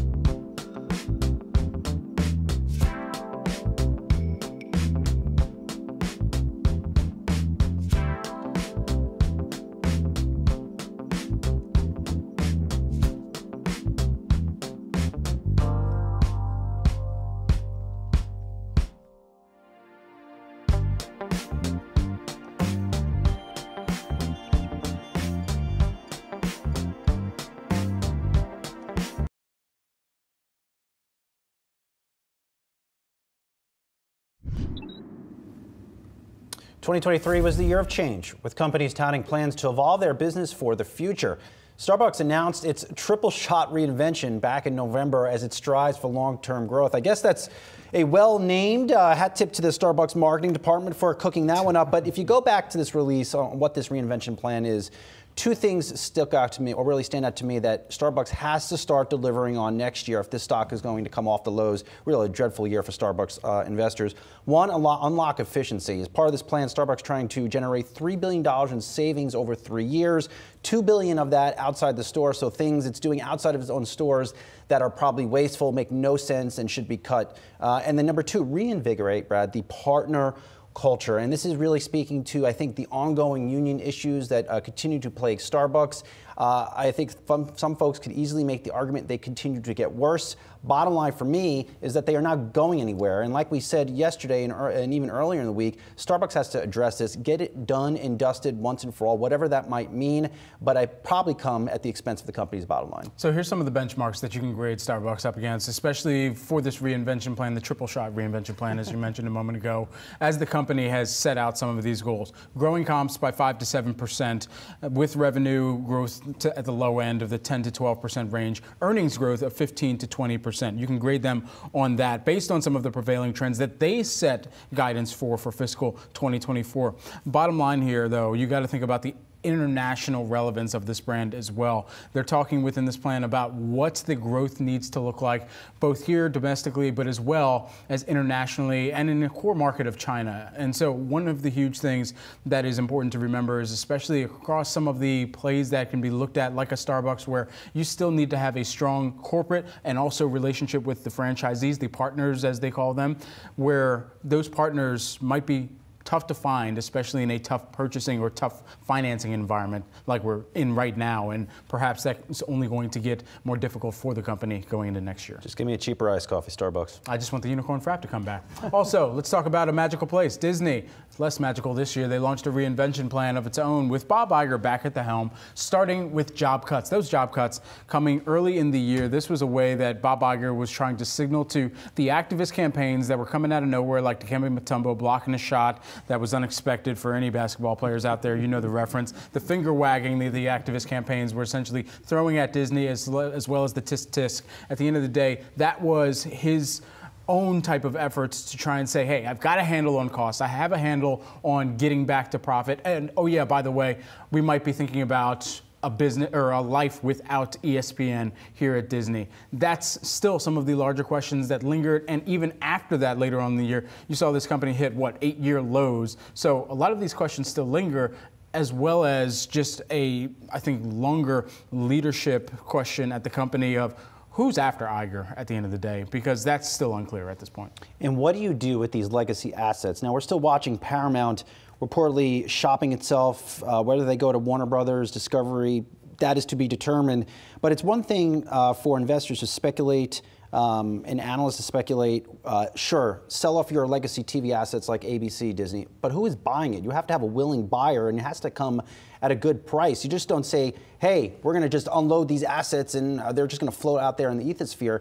And I just think, Brad, it's going to be hard for Iger to do this, because it would be him acknowledging that he didn't see this coming 10 years ago. And he would really, I think, hurt his legacy if he were to spin off these assets. And at the end of the day, too, you got to think about what they're going to do to continue to invest in some of the businesses that they've signaled that they're going to develop even more on top of. I think most notably at the parks and resorts business. More expansion internationally, more development upon the thousands of acres of land that they've got in Florida that are undeveloped at this point, too. So that's more money that's potentially going out the door, but to buy into or to spend into an experience where they're already going to be charging the customer more. And that's another element where the customer is going to have to grapple with how much are we comfortable to pay for those magical passes that allow us to skip the line when we go to Disney World. So true. All right, and lastly, Gap. The company has struggled to connect with consumers, but its new CEO is looking to change that. And Brad, look, I've been very critical of Gap for going on over 10 years. Sales have just been dreadful, margins dreadful. They've closed hundreds of stores. And it's not just the Gap division, it's been the Old Navy division. The Banana Republic division sometimes falls into favor with investors. But now the new CEO, Richard Dixon, really the guy who saved Mattel, now at the helm over at Gap. And I've had a moment to just connect with Richard on, just to get a sense of what he might be focusing on for 2024. I do think you will see an investor day from Gap, some point middle of next year, where they try to reset the investor narrative for the company. But as I've learned, covering CEOs for a long time, any new CEO is likely within their first 6 to 12 months come out with some form of restructuring plan. I think that is going to be a key initial playbook by Richard, whether it is closing more stores, fine-tuning its manufacturing capacity. I do think that plan will hit in the first half of next year. And then secondarily, what Richard does very well is marketing. He is a marketing whiz, but he also I think he understands the apparel industry. Having spent a long time over at Jones Apparel Group, I think he will bring more stylish things that human beings want to actually buy from a Gap and Republic inside of their stores next year. But again, a big turnaround and a tall ask to drive that turnaround over at Gap. Does it mean, from your perspective, because you've covered this company for a long time, does it mean that they need to grow up another in-house brand? And I think about what they're doing that started off as a relevance and kind of collaboration partnership with Dapper Dan and starting DAP underneath of Gap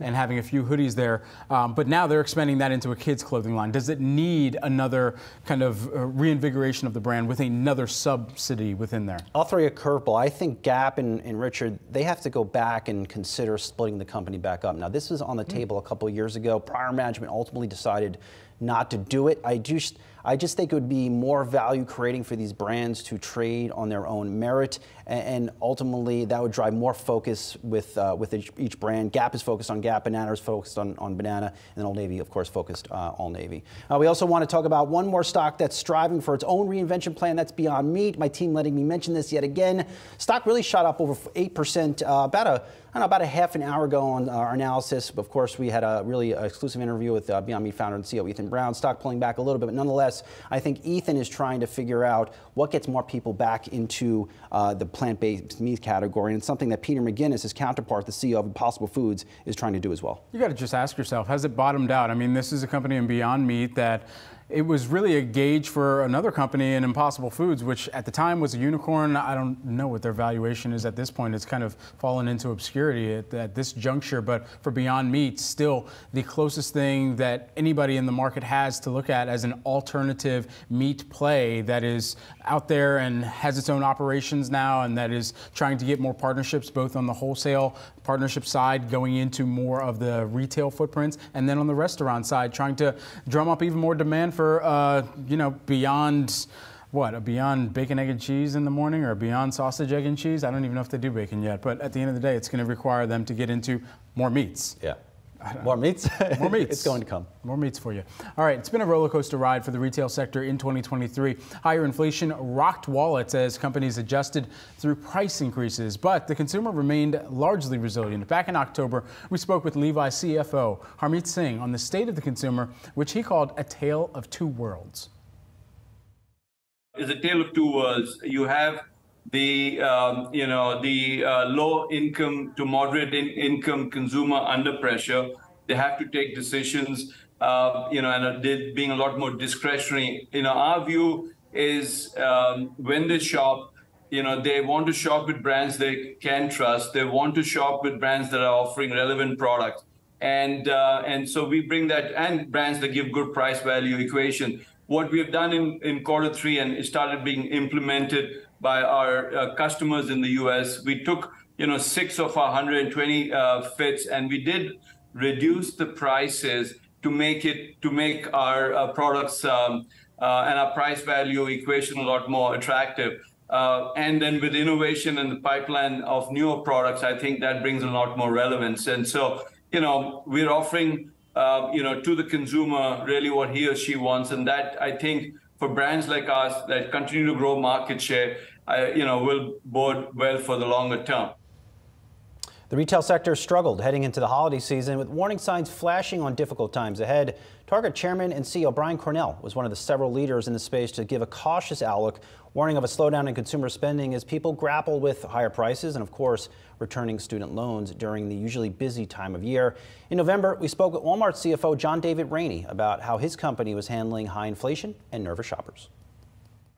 When we talk about relief on the consumer, I think the first thing that we need to talk about is inflation.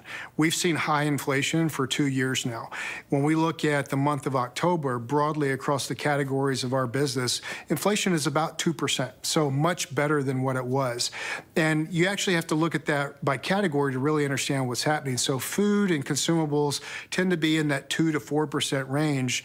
General merchandise is actually, we've seen a pretty sharp drop off just in the last couple of weeks, where that is deflating year over year. So prices are less than where they were a year ago, and actually getting pretty close to where they were 2 years ago. And so what the impact that that's had on the consumer is they've had less money. Their wallets have been stretched more thinly because of higher prices.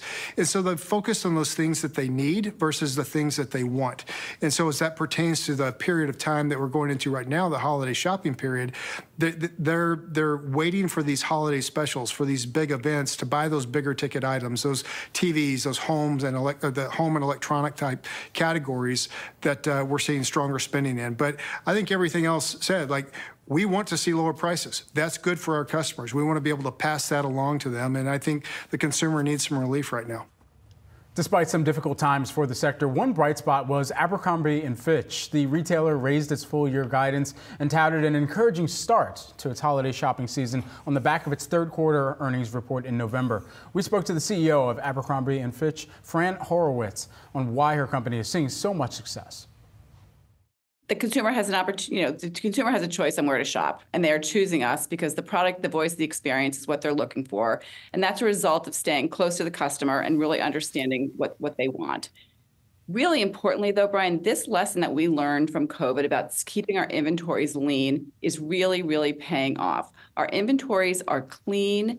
They are a result of testing and learning, and the supply chain being back on target and being able to be fluid is really a big win for us. We built a muscle into our sourcing and into our logistics team that's really helping us drive the business. Pre-COVID, I think the retailers chased every last sale, and there was a lot of sales that were just not profitable and you didn't want to have them. And today, it's much more important to stay lean and make sure you have the right assortment in your inventory. When we decided many, many years ago, as you were on that journey with me, that we could decide whether we were going to have way back, right? Was it one brand or two? And we realized that we could make Hollister the iconic global teen brand and age Abercrombie up into this young millennial brand where there was a big white space in the market. So the teams are focused on the 25 plus, maybe 25 to 30 for merchandising, marketing, et cetera. But those that are shopping with us go way beyond that, and they're very excited about the fact that we have diversity in sizing and in fabrications and categories, and that's what they're responding to. And that's your retail wrap-up. We've got much more of your markets action straight ahead. Stay tuned. You're watching Yahoo Finance.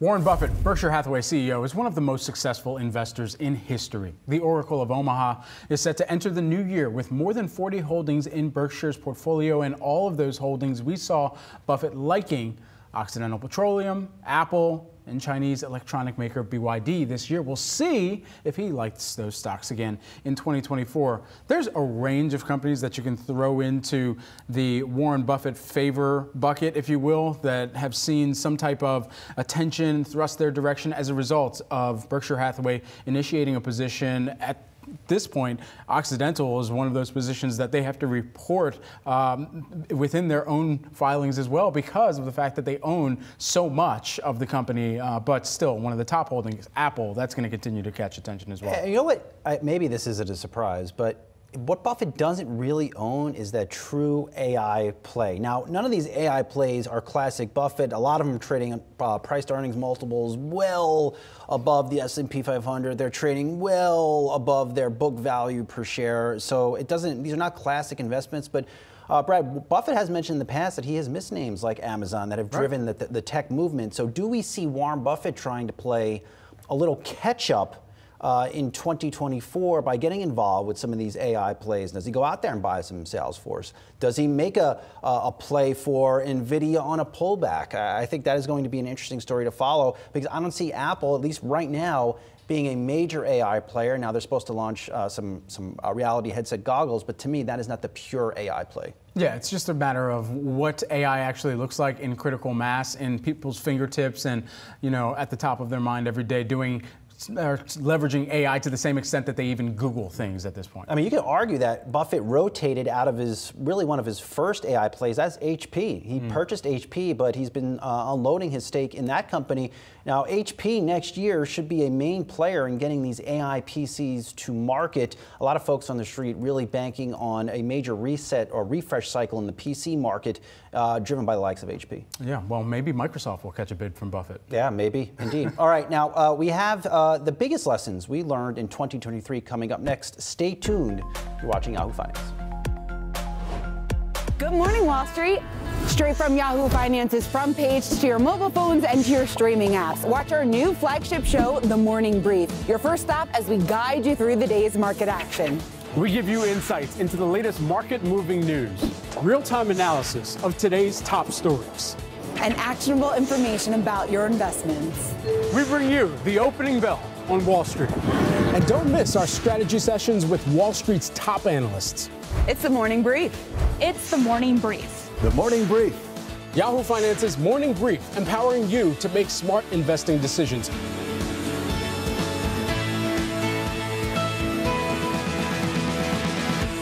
Tune in daily at 9 a.m. Eastern.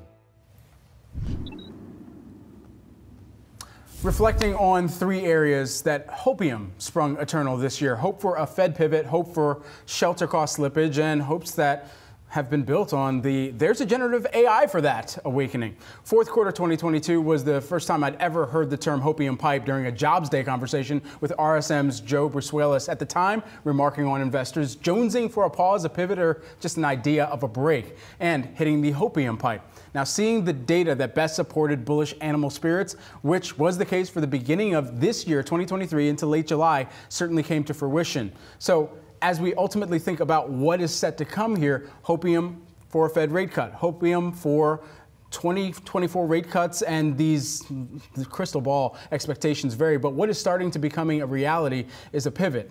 Fast forward, speaking with Yahoo Finance in December, Nick Timoreos makes it clear that any rate cuts would be dependent on inflation continuing to decline. He says it does seem like the FOMC could be moving ahead of the discussions around when to cut rates after January if inflation's continuing to come down. So what's the next thing? Hopium that shelter costs will improve. Still, peskiest part of inflation. U.S. housing market plagued by mortgage rates, high mortgage rates, low inventory in 2023. Powell in the meeting at December, after picking up somewhat over the summer, activity in the housing sector has flattened, remains well below the levels of a year ago. Reflecting higher mortgage rates, Meredith Whitney says two things. Job-based population migration, as well as the silver tsunami, are the trends that are expected to start in the latter part of 2024 and continue into the next several years. And then hopefully bringing more people back into the home buying market. And then finally here, let's just jump to the hopium that generative AI is a silver bullet. 7 stocks driving the material gains of the S&P 500 as benefits from generative AI that have been touted by technology executives are hypercharged productivity,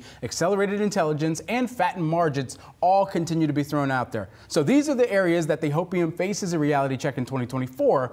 But to wrap up this year on a positive note, we can all continue to hope for innovative, life-improving business models, balanced leadership, and investors driving markets here to hope for healthy gains, election stability, and growing your wealth in 2024 as well. No chance in hell I am topping hopium pipe. Nonetheless, the biggest investing lesson I was reminded of this year, and one that should apply to your entire investing career, is that it's all about the people. People are the ones that are designing those super powerful NVIDIA AI chips that have sent NVIDIA stock up more than 240% this year. People are the ones that have helped put in motion our turnaround stories such as the one over at chip giant Intel. And people are the ones that have gotten Disney into its current mess of a bloated cost structure and an activist investor attack by Tron's Nelson Peltz. As an investor, a big part of your job is to understand the people on the playing field, for they are the ones driving the financial statements and stock price. To that end, a heartfelt thank you to our many teams at Yahoo Finance who are up around the clock putting on live shows, fine-tuning our enormous website, and reporting on the people that make global business tick. We truly have an amazing group here, and we can't wait to show you what we have on tap at Yahoo Finance in 2024. Happy New Year to you all. We are here because of the Yahoo Finance community, and to that end, Brad, we have to do our traditional champagne toast. Are you opening this? We have all this new studio equipment. I'm afraid to get this stuff all over the place, and I did that without popping out my eye. Brad, it's a pleasure to have filled in this seat with you this week and talk some stocks. Here you go. It's great to close out the year strong. Our very, I should say, Shauna Smith off this week, really holding it down on the morning show, doing a tremendous job, as is our afternoon team of Julie Hyman and Josh Lipton, of course, Rochelle Akufo and Akiko Fujita in the 11 to 12 hours. Brad, cheers to you. Happy New Year, my friend. Really good to see you. And thank you all for the support from the Yahoo Finance team. Happy New Year, and we'll be right back for you in 2024. But lots more market analysis and probably more talk of NVIDIA. Diane King Hall will have you next hour. We'll see you soon.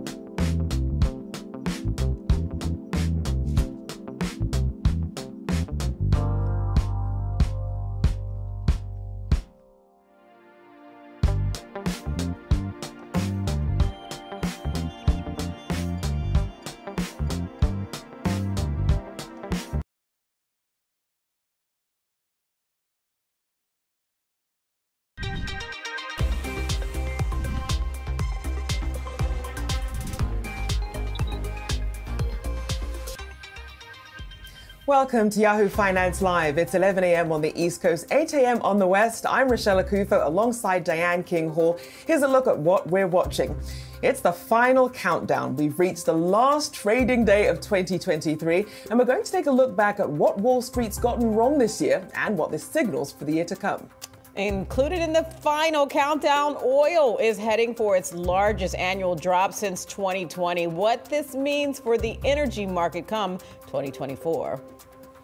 Plus, the battle of the AI bots. Baidu is taking on OpenAI, announcing its Ernie bot has amassed over 100 million users. How will this AI craze unfold? We'll discuss coming up this hour. But first, let's take a look at how the major indices are faring an hour and a half into the trading day. Looking at some relatively low volume here, relatively flat as well, but red across the board. The Dow currently off about 32 points. The S&P 500 also down about 9 points, about 0.2%. Tech-heavy Nasdaq seeing the biggest decline so far this morning, down about 0.5%. Seeing some pressure on Microsoft this morning, down about 69 points so far for the Nasdaq. Let's also check in on the Treasury market as well. We're seeing bond yields up today, down for the week, and a mixed picture year to date, really reflecting the roller coaster that bonds have been on this year. But as we close out, we see the 5-year up about 1/3%, the 10-year also seeing gains of about 0.5%, and the longest term 30-year yield up 0.65%. Well, Poverty's Nerfix. No, I haven't hit that New Year's champagne too early. That's what strategists and economists learned this year. Here are the top 3 things that Wall Street got wrong in 2023 is our very own Madison Mills. I was like, what is in the prompter for Rochelle? I was worried about you, and you crushed it, and so did our team who wrote that in the prompter for you, Rochelle. But Wall Street did not necessarily crush it in 2023. I want to run through 3 different things that we really saw go wrong in terms of the calls this year: recession, bearishness, and China. So starting with the recession calls, GDP stayed strong over the past year. We saw inflation cooling and the consumer continuing to spend. The bet from a lot of strategists was that the consumer was going to start to finally buckle under the rapid tension and continuation of inflation. And we did not see that this year. In fact, the consumer continued to spend. It's just another reminder, never bet against the consumer, which makes up 2/3 of our GDP. That spending starting to lean into credit card delinquencies in the recent data, so that's going to be something to watch heading into the new year. But it looks like that recession call is starting to be on the back burner, particularly when you look at the market action, which brings me to my next bad call. There's a reason why a lot of the bears are in hibernation mode when we've gotten these calls for 2024. That's because their calls for this past year were not correct, to put it lightly. The S&P 500 climbing more than 20%, the Nasdaq over 50%. That was the biggest annual gain for both indices since the dot-com boom. We saw earnings growth across the board as well. Mike Wilson was saying that we were not going to see earnings growth because, again, the consumer was going to buckle under inflation and that companies were not going to have the pricing power that they did previously. Neither of those ended up being true. We saw a lot of earnings growth over the past year, and the S&P was inching toward highs today, record-breaking highs. I'm not so sure we're going to be able to break that news today, but still a banner year, of course, for the S&P, given that consumer growth and the AI boom. And lastly, we got to talk about China. There was this big bet that we were going to see this post-pandemic boom coming out of China as pandemic restrictions were tapering off. That definitely did not come true. I want to take a look at the MSCI index, down 13% year to date. A lot of issues when it came to the picture coming out of China, one of them being that we didn't really know the status of COVID-19 cases in the region. It's very difficult to get a clear picture of things on the ground from Beijing. Also, the property market is kind of a mess right now in China, but that's one reason why my sources are telling me they think there's nowhere to go but up for China heading into next year. That's why we might be seeing the CSI index starting to creep up over the past couple of days as we head into the end of the year. So strategists have flipped from bearish to bullish, and they're still maintaining this China growth story. And it's so fascinating, especially to your point, Madison, about the recession calls for this year. There were so many early in the year. So, you know, obviously that was one that was wrong. And now when you look at predictions for next year, in terms of any calls there, it's kind of like, it's a coin toss. It's like 50-50 because people are like, oh, we got 2023 wrong. We might not want to stick our neck out there too far for 2024. Yeah, I mean, is it luck? Is it skill, right? You never know. You don't. All right, we'll put a pin in it for now. Maddie Mills, thank you. All right, it is the final trading day of 2023, and as we prepare to end the year with a bang, we also have to set ourselves up for what could be a wild 2024, with geopolitical tensions showing no signs of cooling, a potentially contentious election on the horizon, and inflation remaining sticky. Our next guest has his eyes on the risks. We have Bob Elliott, Unlimited co-founder, CEO, and CIO with us. Now, Bob, one of the risks you cited is markets pricing in up to 7 rate cuts in 2024. So let's get your perspective on this. What are you expecting from the Fed? Are you in the 7 camp? Well, I think the odds that we see that magnitude of cuts from the Fed are pretty low. And the reason why that is central banks move quickly to respond to growth slowdowns. They don't necessarily respond swiftly to inflation moderating to around their target. And so a lot of the short rate market is expecting the Fed to see that lower inflation, that stabilizing inflation around 2%, and quickly cut in response when there really is no urgency. From the Fed's perspective, what they see is they see an unemployment rate at secular lows, they see growth above potential, and they see inflation that's around their mandate. And you put that all together, there's no urgency to make any moves, let alone cut 7 times. So, Bob, make it make sense for us here, because you would think if the Fed does end up having to cut, albeit I don't believe it'll be 7 times, but if they do, what does that mean about what's happening in the economy that would have led them to cut 7 times that the markets are not factoring in?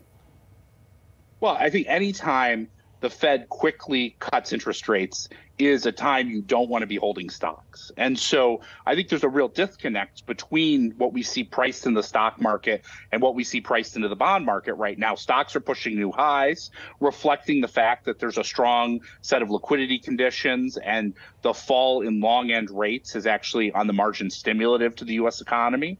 And then on the flip side, when you look at the bond market, and particularly the short rate market, there's a greater than 30% chance that short rates will be below 3% by the end of 2024, currently priced in. Those two things are totally out of whack. The only way in which we're going to see interest rates get cut that rapidly is if we have a meaningful growth slowdown, and a meaningful growth slowdown like that would be terrible for stocks. And so I think when you look at that mispricing, the imbalance of pricing looks more incorrect on the bond market side than it does on the equity market side. We've seen a few swings of this over the course of the last couple of years, where there's continually this expectation that the Fed's going to cut, the Fed's going to cut, the Fed's going to cut, but it never actually transpires because the economy ends up being meaningfully stronger than what people have expected. Bob, before we came to you, we were kind of talking ahead of you about the things that strategists, analysts got wrong for this year. One of those things was recession prediction. So how do you think, from what you're saying, basically, it looks like the bond market is, or the fixed income side of things is predicting incorrectly what the Fed will do. So what's your expectation for what the economic backdrop will look like in 2024? Well, if you think about where we were before the last 8 weeks, we were seeing above potential growth, some moderation from the relatively strong growth earlier in the year, but still doing pretty well when it came to the growth figures. Consumer demand was holding up.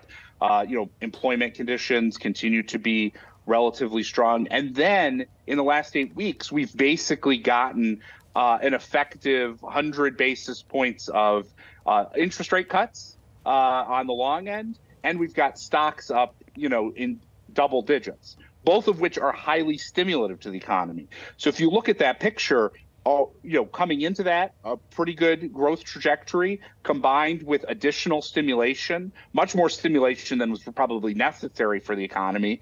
The odds that we go into a recessionary dynamic, say in the first half of 2024, are very low given that setup. So, Bob, given what the markets are telling us, the bond market and the Fed clearly saying, don't get ahead of yourselves, how do you play this sort of market? How do you play the opportunities in this environment? Well, I think we're going back to an environment that looks a lot more like where we were at the beginning of 2023, when there were a lot of expectations of very weak economic conditions, which obviously didn't play out as was expected, and where the bond market today basically looks like where we were back then, and with expectations of a relatively swift move to cuts. I think we're going to see a replay in the beginning of this year, similar to what we saw in the beginning of 2023, where stocks outperform bonds and where the strength of the economy continues to get priced back in, and those interest rate cuts that are priced into December 2024, those are going to come out. Bond yields are going to move higher, and stocks are going to hold up in that environment given the strength that we're seeing. So it's a good time to be long stocks relative to bonds, and in particular, short rates in the December 24 period. We'll have to see how all of that plays out. So far, it doesn't seem as if anyone's getting that right. Appreciate you joining us this morning, Bob Elliott, Unlimited co-founder, CEO, and CIO. Thank you so much. All right, we're watching Lyft shares this morning, driven lower by a downgrade by Nomura from neutral to reduce. The analyst saying that the ride-hailing company's driver operating expenses are outpacing its earnings growth. A filing from December 28th also showed that Lyft's chief accounting officer had sold over 18,000 shares of the company. Worth noting that Nomura also downgraded Uber as well. And really what's happening here is a lot of the upside that they see for this company already priced in. And unlike Uber, doesn't have the flexibility of things like Uber Eats, other levers that they can pull. So it is understandable. It doesn't have that. I mean, that's one of the concerns that has been around Lyft. I mean, look, it is a competitor to Uber, so that is what helps it have any kind of just any kind of substantive backing. I mean, you had Jefferies out with a note, I believe it was last week. They have a hold on it.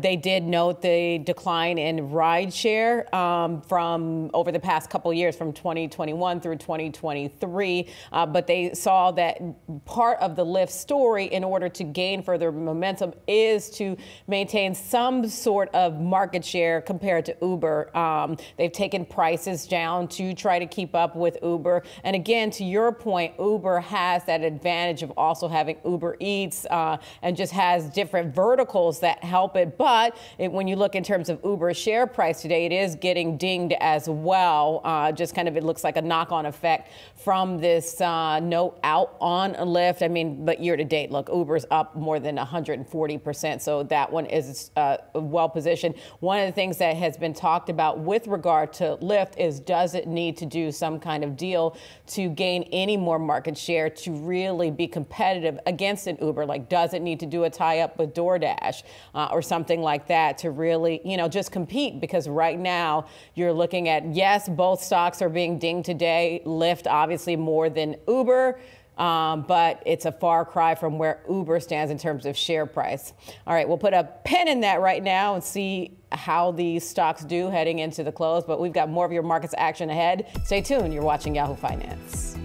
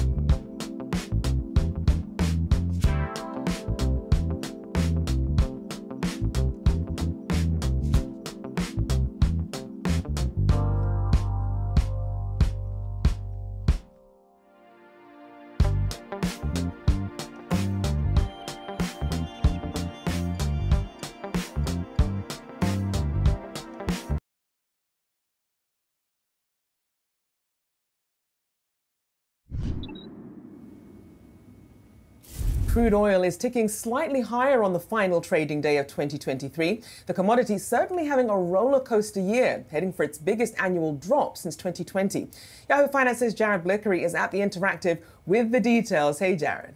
Hey, Rochelle, biggest drop in 3 years, but it's not a big one. About 6% here, depends on how you measure it with the futures contract rollover. But nevertheless, not a big deal as far as some of these other swings that we've seen, not the least of which was those huge gains we saw 2 years ago. But let's take a look at the price action for the year. This is our commodities heat map that we're looking at. Here's crude oil down 6%. And just taking a look at the year to date, we have been in a $30 range, basically the mid 60s down here, all the way up to about the mid 90s down here, if you count the intraday highs and lows as well. But for the most part, the meat of the moves this year have been between about 65 and 80, thereabouts. Things that have been influencing the price of oil this year, well, what it wasn't was China demand picking up. In fact, that was a huge disappointment, and that's based on a lot of the disappointment this year comes from the fact that China, that reopening just did not go as planned. And then as a result, OPEC Plus has cut production. There are some fresh cuts set to take place January 1st. Going to be a total of about 2.2 million barrels per day. That is a sizable amount, but Saudi Arabia has made rumblings that if they need to, if that price goes too low, they will support it. And another theory being thrown out there, less likely, is that Saudi Arabia may just clear the market. They may flood the market with supply to drive out of business some of the lower priced and some of the riskier businesses that operate in the sphere. Take a look at this 5-year chart and you can see some much greater swings in years past. Here's this year right here, this small little rectangle. Here's the prior year. And when we think about geopolitics, the Russian invasion of Ukraine had a much bigger effect on crude oil prices than we saw this year with the Gaza and Israeli war. That has probably not ended, and we could see this flare up again in the next year. And if that's the case, we could see much higher prices. This high right here, I believe, was about $130 per barrel. And you consider where we've come from. We were printing negative 40. Remember negative oil prices? That happened in 2020. Another thing we're looking for in the energy sector is potential M&A, because this was a huge year for announced deals. We had Exxon announcing a buy for Pioneer. We had Chevron putting in a bid for Hess. Both of those deals were worth more than $50 billion. So we could see some more jockeying for share of the Permian Basin. And global oil market is very competitive, and with the Saudis in the game cutting production, a lot of things could happen in the new year. All right, I know, indeed. A lot of things can happen in the new year. We'll be watching. Jared Blickery with the latest and greatest. All right, and what a year it has been for tech stocks. The so-called Magnificent Seven, that's Amazon, Apple, Alphabet, Nvidia, Meta, Microsoft, and Tesla have dominated the S&P 500 this year as investors scooped up shares of mega cap tech names. Can these stocks continue to dominate in 2024? For a deeper dive into the tech sector, we're joined by Ray Wong, Constellation Research Principal Founder and Analyst. Ray, it's always great to talk to you. I love your commentary, whether you're with us or on social media on the artist formerly known as Twitter. Always great insight. But so let's start out with the kind of broad headline. Can they continue to dominate in 2024? You know, Dan, definitely. And happy Friday. Look, 12.1 trillion in market cap from the doldrums of 8 trillion at the beginning of the year. The S&P was up 25%, and 2/3 of the gain were in these 7 stocks. Now, these 7 stocks also drove 39.5%. They were up 39% in revenues when the rest of the 493 stocks were down 2.3%. What's driving this? It's AI. It's the digital networks. It's their ability to continue to drive revenue growth in the double digits. And of course, the 10-year yield starting to come down is also driving the factor. So the winners here are really the companies that are able to actually continue, but there are also stocks outside the Magnificent Seven that are also going to do well. Companies like Oracle, companies like Salesforce, Nvidia, ServiceNow that are going to benefit not just from the AI boom, but also from the fundamentals of what digital giants have. So Ray, you know I have to ask you about your Matana stocks. So people who aren't familiar with the acronym, it's Microsoft, Apple, Tesla, Alphabet, Nvidia, and Amazon. Given the push that AI is making and really changing some of the landscape here, any changes to that acronym? Anyone perhaps who should be added or taken out of that list? They definitely should stay. And we saw the Mag 7 got the extra one, which is Meta. And the reason Meta and Facebook is so important is because they're playing a crucial role in large language models with Llama. They've got some of the best language models, and they're being seen as kind of the Switzerland for where AI is going to play in terms of how people design, build those models, and actually look at model marketplaces. That's actually why Meta is in that mix. And so that's why we've gone from Matana to Mag 7. And I think that's the big shift. In addition, NVIDIA's still got a great run, and I think a lot of folks don't realize there's still a shortage of GPUs, and that's playing a big role in terms of why NVIDIA stock is targeted at about 550 in terms of where they'll be next year. And then the one that people haven't really been paying attention to really is Tesla. Tesla's got a lot of interesting AI technology sitting in the background, and you'll start to see that come into play as Elon expands his AI ambitions going forward into 2024. Ray, yes. We've talked about Tesla's AI bot, but Tesla has a lot of challenges. So what is your expectation, or what are you looking for how Elon navigates that in 2024? You're totally right. There's a lot of challenges. And I think the big challenge is really the overall EV market. The demand is down. And so the question we have to ask is, are people down on EVs in general, or are they down on Teslas? And I think most people realize that they think EV, they equate to Tesla, and it's the charging network that's giving them a boost. It's their fully integrated and automated vertical manufacturing capabilities from battery all the way to the actual delivery. And it's also the fact that they've got the ability to actually play also in the energy market. When you actually look at the Tesla, it's not just about the car, it's the energy network, it's the software, it's the insurance, and it's all the other business models. The other car makers do not have the additional business models. And Ray, of course, we're talking about clean energy here. I have to ask you about clean tech, and you've named it the biggest loser here. Break down your base case.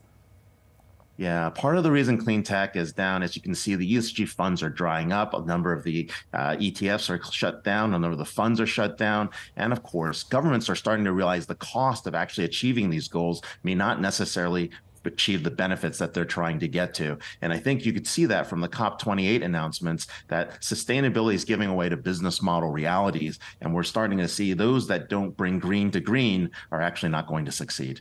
And then, Ray, what are you looking for? There's a lot of expectation about the IPO market opening up. What are you looking for in the tech space, especially when you think about AI, when it comes to public debuts next year? You know, there's a lot of great IPOs. We hit a massive drought in the last 2 years, only 148 IPOs, and the big one was ARM. That's really bad, but we're going to see a number of AI ones. I think the ones you're looking for, Databricks, they play a big role enabling AI. You see OpenAI is going to try to get into the market. And of course, Scale AI are some of the plays that are there. But there are also other companies that, you know, we'll see where SpaceX goes, and we'll also see kind of the other ones like Shine and Stripe and other ones that have been waiting for the last couple of years. And in fact, not only have been waiting, they've actually been succeeding in what one have seen a down market and able to achieve double-digit gains and revenue expectations. So it looks like 2024 could be an amazing IPO year. Certainly waiting for that catalyst to kick off. Always great to have you on. Ray Wang, Constellation Research Principal Analyst and Founder, and Happy New Year to you. Happy Friday, Happy New Year. All right, we have all your markets action ahead. Stay tuned. You're watching Yahoo Finance. Good morning, Wall Street. Straight from Yahoo Finance's front page to your mobile phones and to your streaming apps. Watch our new flagship show, The Morning Brief. Your first stop as we guide you through the day's market action. We give you insights into the latest market-moving news, real-time analysis of today's top stories, and actionable information about your investments. We bring you the opening bell on Wall Street. And don't miss our strategy sessions with Wall Street's top analysts. It's The Morning Brief. It's The Morning Brief. The Morning Brief. Yahoo Finance's Morning Brief, empowering you to make smart investing decisions.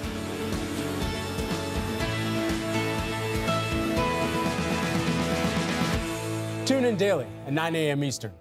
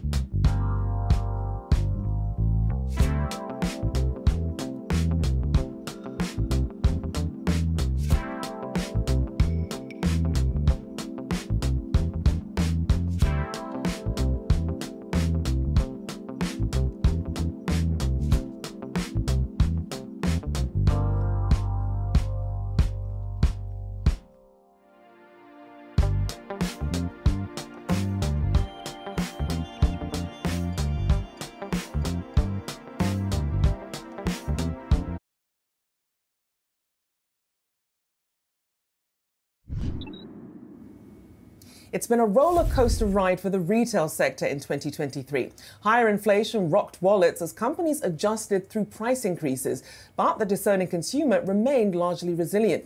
Back in October, we spoke with Levi Strauss & Co. CFO Harmit Singh on the state of the consumer, which he called a tale of two worlds. It's a tale of two worlds. You have the low income to moderate income consumer under pressure. They have to take decisions, and they're being a lot more discretionary. Our view is when they shop, they want to shop with brands they can trust. They want to shop with brands that are offering relevant products. And so we bring that, and brands that give good price value equation. What we have done in quarter three, and it started being implemented by our customers in the US, we took 6 of our 120 fits, and we did reduce the prices to make our products and our price value equation a lot more attractive. And then with innovation and the pipeline of newer products, I think that brings a lot more relevance. And so, we're offering to the consumer really what he or she wants. And that, I think, for brands like us that continue to grow market share, will bode well for the longer term. Well, the retail sector struggled heading into the holiday season with some warning signs flashing on difficult times ahead. Now, Target CEO Brian Cornell was one of several leaders in the space to give a cautious outlook, warning of a slowdown in consumer spending as people grappled with higher prices during the usually busy time of year. In November, we spoke with Walmart CFO John David Rainey about how his company was handling high inflation. When we talk about relief on the consumer, I think the first thing that we need to talk about is inflation. We've seen high inflation for 2 years now. When we look at the month of October, broadly across the categories of our business, inflation is about 2%, so much better than what it was. And you actually have to look at that by category to really understand what's happening. So food and consumables tend to be in that 2 to 4% range. General merchandise is actually, we've seen a pretty sharp drop off just in the last couple of weeks, where that is deflating year over year. So prices are less than where they were a year ago, and actually getting pretty close to where they were 2 years ago. And so what the impact that's had on the consumer is they've had less money. Their wallets have been stretched more thinly because of higher prices.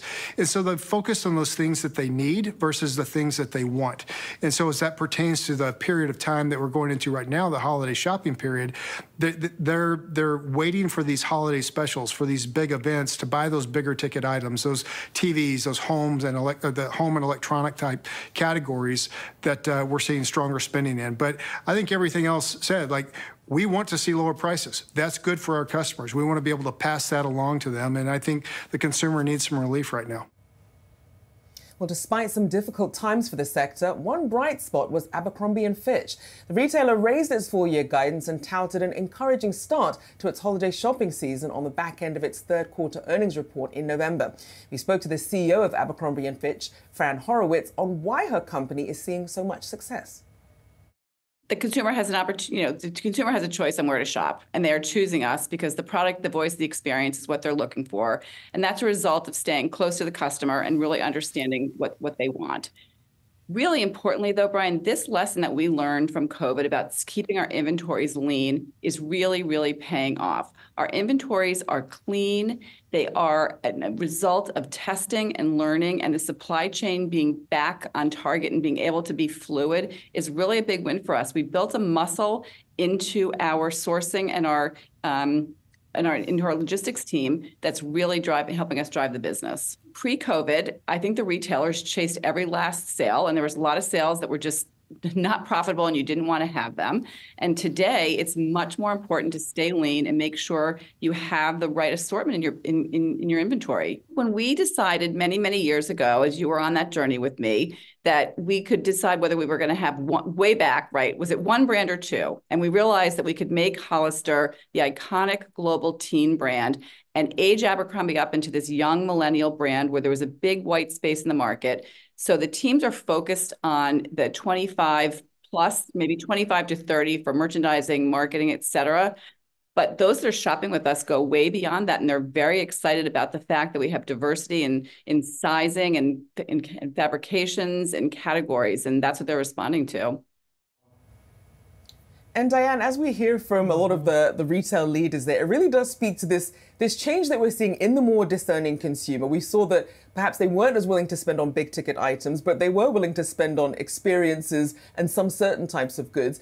You hate to think that a lot of this increased spending was a result of inflation, but we know some of that was. But we have seen inflation continue to tamp down, but we're still, seeing those expectations of waiting for the consumer to break under the pressure, still not happening, still resilient, not robust, but resilient. No, I mean, look, we've heard analysts after analysts, economists after economists say never underestimate the American consumer. I mean, look, we like to spend. You've been here long enough to know, Rochelle. And look, when you look at also even the share price of each of these companies, though, it goes to show who was positioned well and who could handle just the consumer continuing. All three of those, the share prices of those companies, of those executives that we talked to, are actually higher for the year. But the standout is Abercrombie & Fitch. That stock has soared this year. Who would have thought it? I mean, it's up more than 200%. Yes, down on the day, but it's up. I mean, clearly some investors taking some gains there, but up more than 200% year to date, more than 250% year to date. I mean, huge, strong performance, best performance in decades for this company. So what Fran has done in terms of changing the inventory, the look of Abercrombie & Fitch, and, just targeting the type of shopper that comes in there has really, really paid off for both the company and for investors in that company. I want to do a quick mention of Walmart. That stock is up around 10% year to date, so it's certainly holding up. And it just goes to show about, like, it is a retailer that is well positioned to handle a more discretionary consumer when you think about what their inventory is. I mean, look, grocery is a huge part of its offerings, and consumers continue to turn there. We know earlier in the year, and even I think as far back as late last year, you had people who earned six figures starting to turn to Walmart, and that's where Target started to face some challenges because, look, only about a fifth of its revenue comes from grocery. It doesn't have as big of a grocery offering, so Walmart positioned well there. And one thing we didn't get to, Rochelle, in our chat is, of course, one theme that we've talked about throughout the year is kind of quiet, shrink. That being a problem for retail. Indeed. I want to say shrink and also better inventory management, though, because I know that when you think of where we were in the pandemic, now you saw that because, retailers had a better handle on inventory, they didn't discount as deeply during this holiday season, because I saw that I wasn't seeing the bargains to the extent that I was expecting. But I guess now they're in a position where they can afford to do that. So we'll see how that plays out for the consumer heading into 2024. And charge people for returns. That's an interesting that's starting to happen this year. Hang on a second. We didn't have this before. All right, switching gears. Pandemic darlings have had a rocky past few years.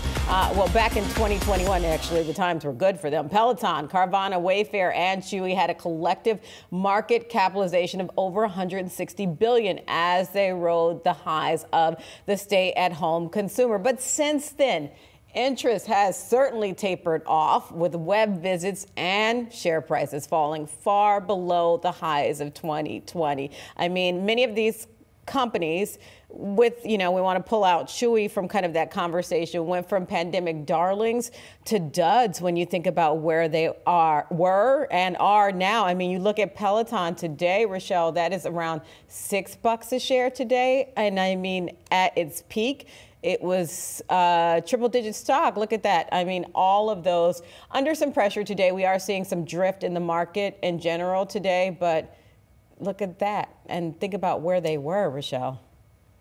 I think it's a story of sort of failure to future-proof. We knew we were in the pandemic. We didn't know how long we were going to be in it, but we knew that people weren't going to be staying home forever on Pelotons. And then when you think of the price point as well, they didn't have enough of a moat to make it something where people would want to, keep buying it. I, for one, I let everyone know I returned mine because I was like, I'll stay at home and work out.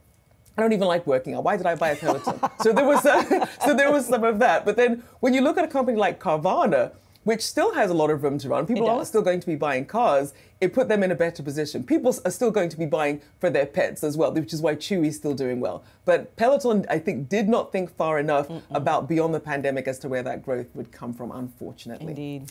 We'll have to leave that there for now, but we still have all your markets action ahead, so stay tuned. You're watching Yahoo Finance.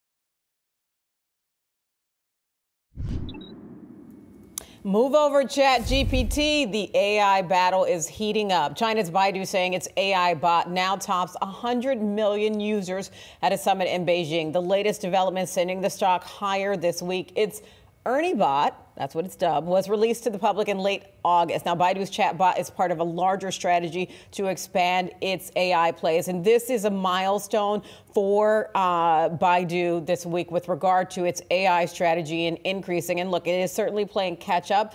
Rochelle, when you think about ChatGPT and it being more than a year on the market and the fast adoption of that. So again, this milestone that the Ernie bot is hitting. I mean, what a funny name to me for its AI chatbot, and you think about right now, there is some potential for it to gain more momentum compared to ChatGPT when we certainly know the speed bump that ChatGPT faced this week with regard to that lawsuit from the New York Times, which said that OpenAI infringed on its IP. Indeed. I mean, so I think at some point, the Ernie bot's going to face the same sort of challenges. And right now, I believe we're at the Ernie 4 rendition of it now, just as you have ChatGPT 4 as well. We saw that Baidu CEO Robin Li said that Baidu itself, the company, will be collecting massive real-world human information and feedback, and then use that to help fuel the information that they will use for Ernie and Baidu's foundation models, and is seeing improvements in comprehension, reasoning, memory generation, using these algorithms. But again, it did race to the top of the App Store in China because it was free. But then you have to wonder, as we see more of these lawsuits, more of these infringement lawsuits popping up, whether or not the Ernie bot will be subject to the same sort of scrutiny. Obviously, a different model in China as to what we see over here. But perhaps as we still wait to see more sort of international regulation on AI and how it's sourcing some of this data, perhaps we'll see some momentum there. And if that's reached, perhaps that will sort of level the playing ground here. But an interesting development here. We'll wait till we get, I guess, more information on just how far Ernie can go. Indeed, indeed. I know. And we'll see if there's a BERT competitor. I'm sorry I had to do it. All good. All good. All right, well, staying in the AI lane, it's showing no signs of slowing down, but is regulation on the horizon in the new year?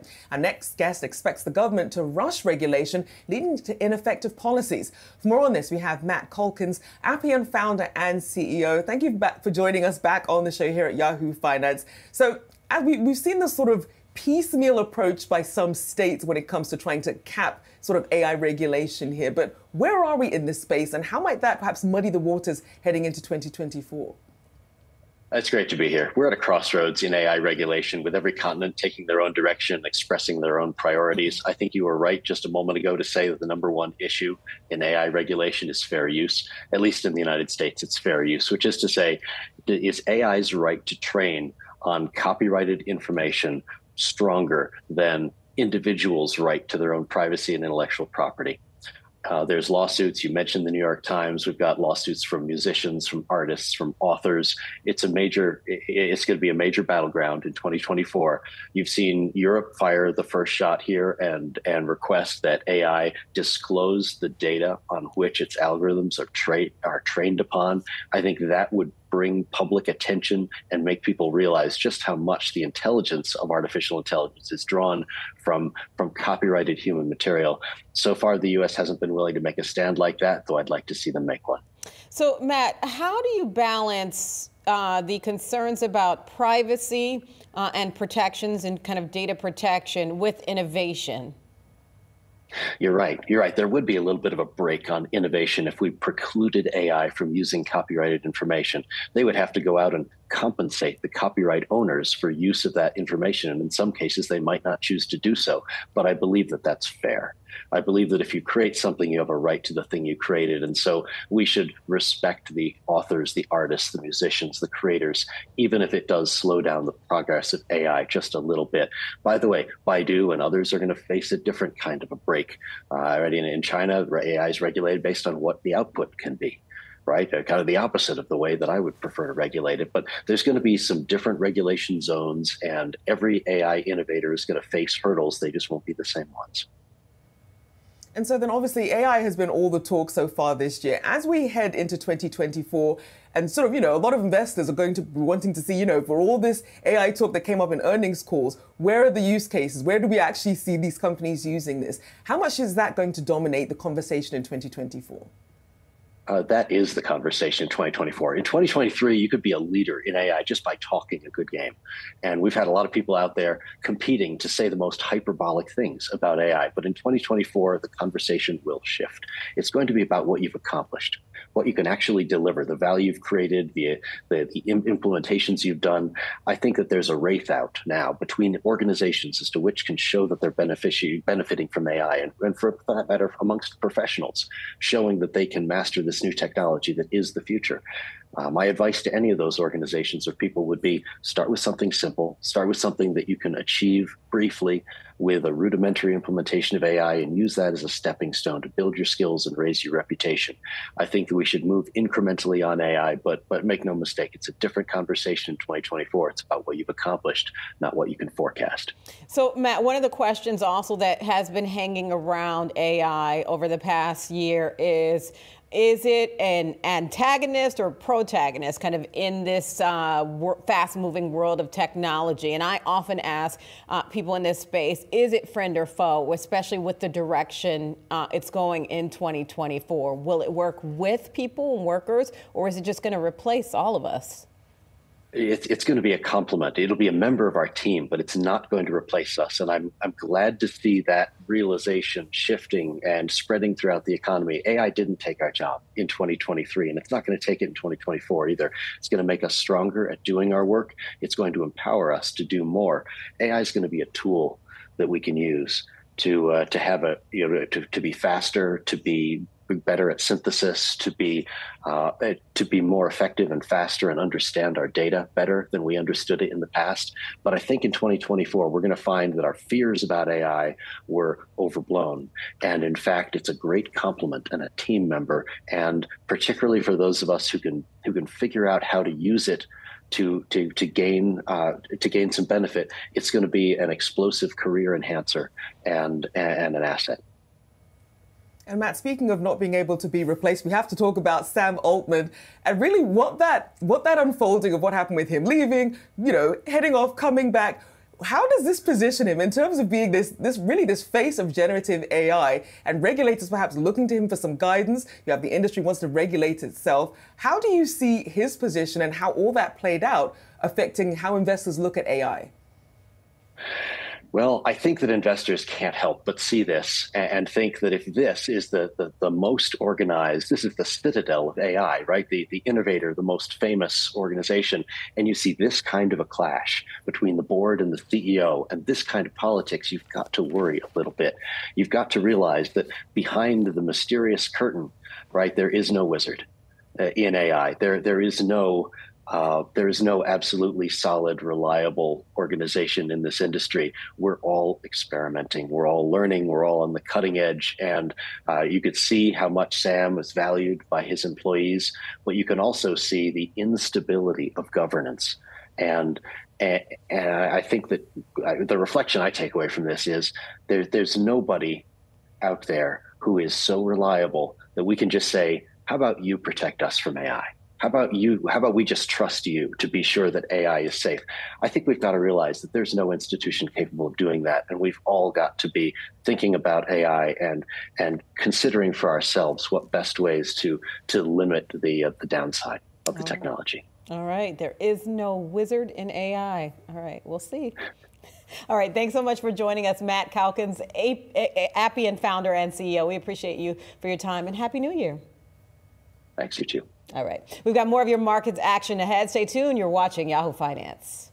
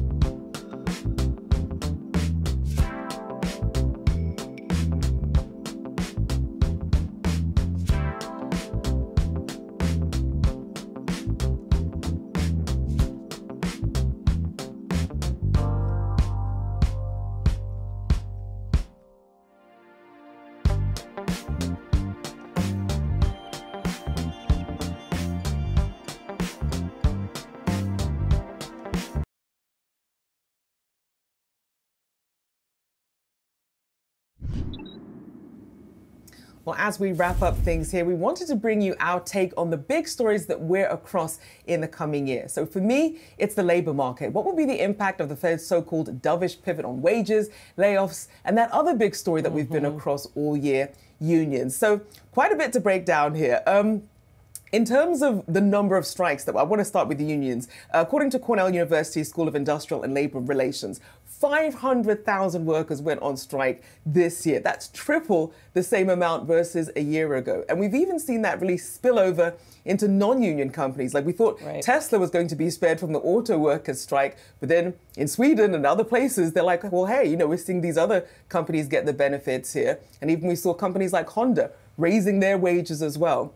Of course, you have the Hollywood strike as well, and that was about really sort of future-proofing industries as well as making up for some of the changes they didn't anticipate. AI and streaming as well. You had healthcare workers also on strike. And something else that I thought was interesting, as we look at the potential for layoffs, according to Resume Builder, which is a professional platform, nearly 4 in 10 companies said they're likely to have layoffs in 2024. Interestingly, more than half of them planning a hiring freeze in 2024. So it plays into that narrative of, at one point, the workers had all the power, but now you have a tighter labor market. You have the Fed potentially at some point pivoting. And if that unemployment rate goes up, it really does shift that dynamic. And I think people aren't really pricing that in and preparing for it. Yeah, and I mean, we'll certainly see that next week. We know the job market is going to be a big focus next week. We have the jobs report coming up, expecting to see some cooling in terms of jobs added, expectations around 100,000. We'll see if that, of course, predictions start to change as we get closer, and the unemployment rate is expected to tick up a little bit. We'll see where that stands. Another thing I'm watching in terms of 2024, we would be remiss if we didn't mention, of course, the election. It's going to be a big election year, not just for the U.S., but across the globe. But in terms of the U.S., how will the ramp up to next year's presidential vote impact the stock market, the U.S. dollar, and your portfolio? And what kind of impact could we see from AI and misinformation? That's, of course, been one of the big themes we've talked about this year in terms of the market impact. In an election year, it honestly doesn't really matter who actually wins in terms of the market impact. The market tends to rally. It tends to be a smaller rally, but the bullishness expected to just really continue next year. There's some data I got from LPL Financial. The S&P 500 has generated an average gain of 7% during a presidential election year. So it's not as high as the average gain overall, but a gain no less. The economy in the U.S. tends to grow on average no matter who's in office, but their policies matter. So, in terms of what the economic, could there be another shoe to drop? Not expected. No matter whether it's, as it stands, it looks like it'll be a Biden-Trump rematch. We'll see if that's where things end up. We'll know more, obviously, in January after the caucuses and the misinformation campaign. Will that accelerate during a presidential year? How will that impact both the election and markets? It's true. And honestly, I think Main Street's probably more worried than Wall Street. Wall Street's like, we do this every 4 years. We can roll with it. I think Main Street, we're already exhausted, and we haven't even hit 2024 yet. When we think about the elections, the lawsuits, a lot of vitriol, and then we have to worry about misinformation as well. Well, at least for now, we don't have to worry about it. A quick check of the market, still red across the board, at least heading into this noon hour. That does it for myself, Rochelle Akufo, alongside Diane King-Hall. Thank you for watching us this year. We'll see you in 2024. Happy New Year.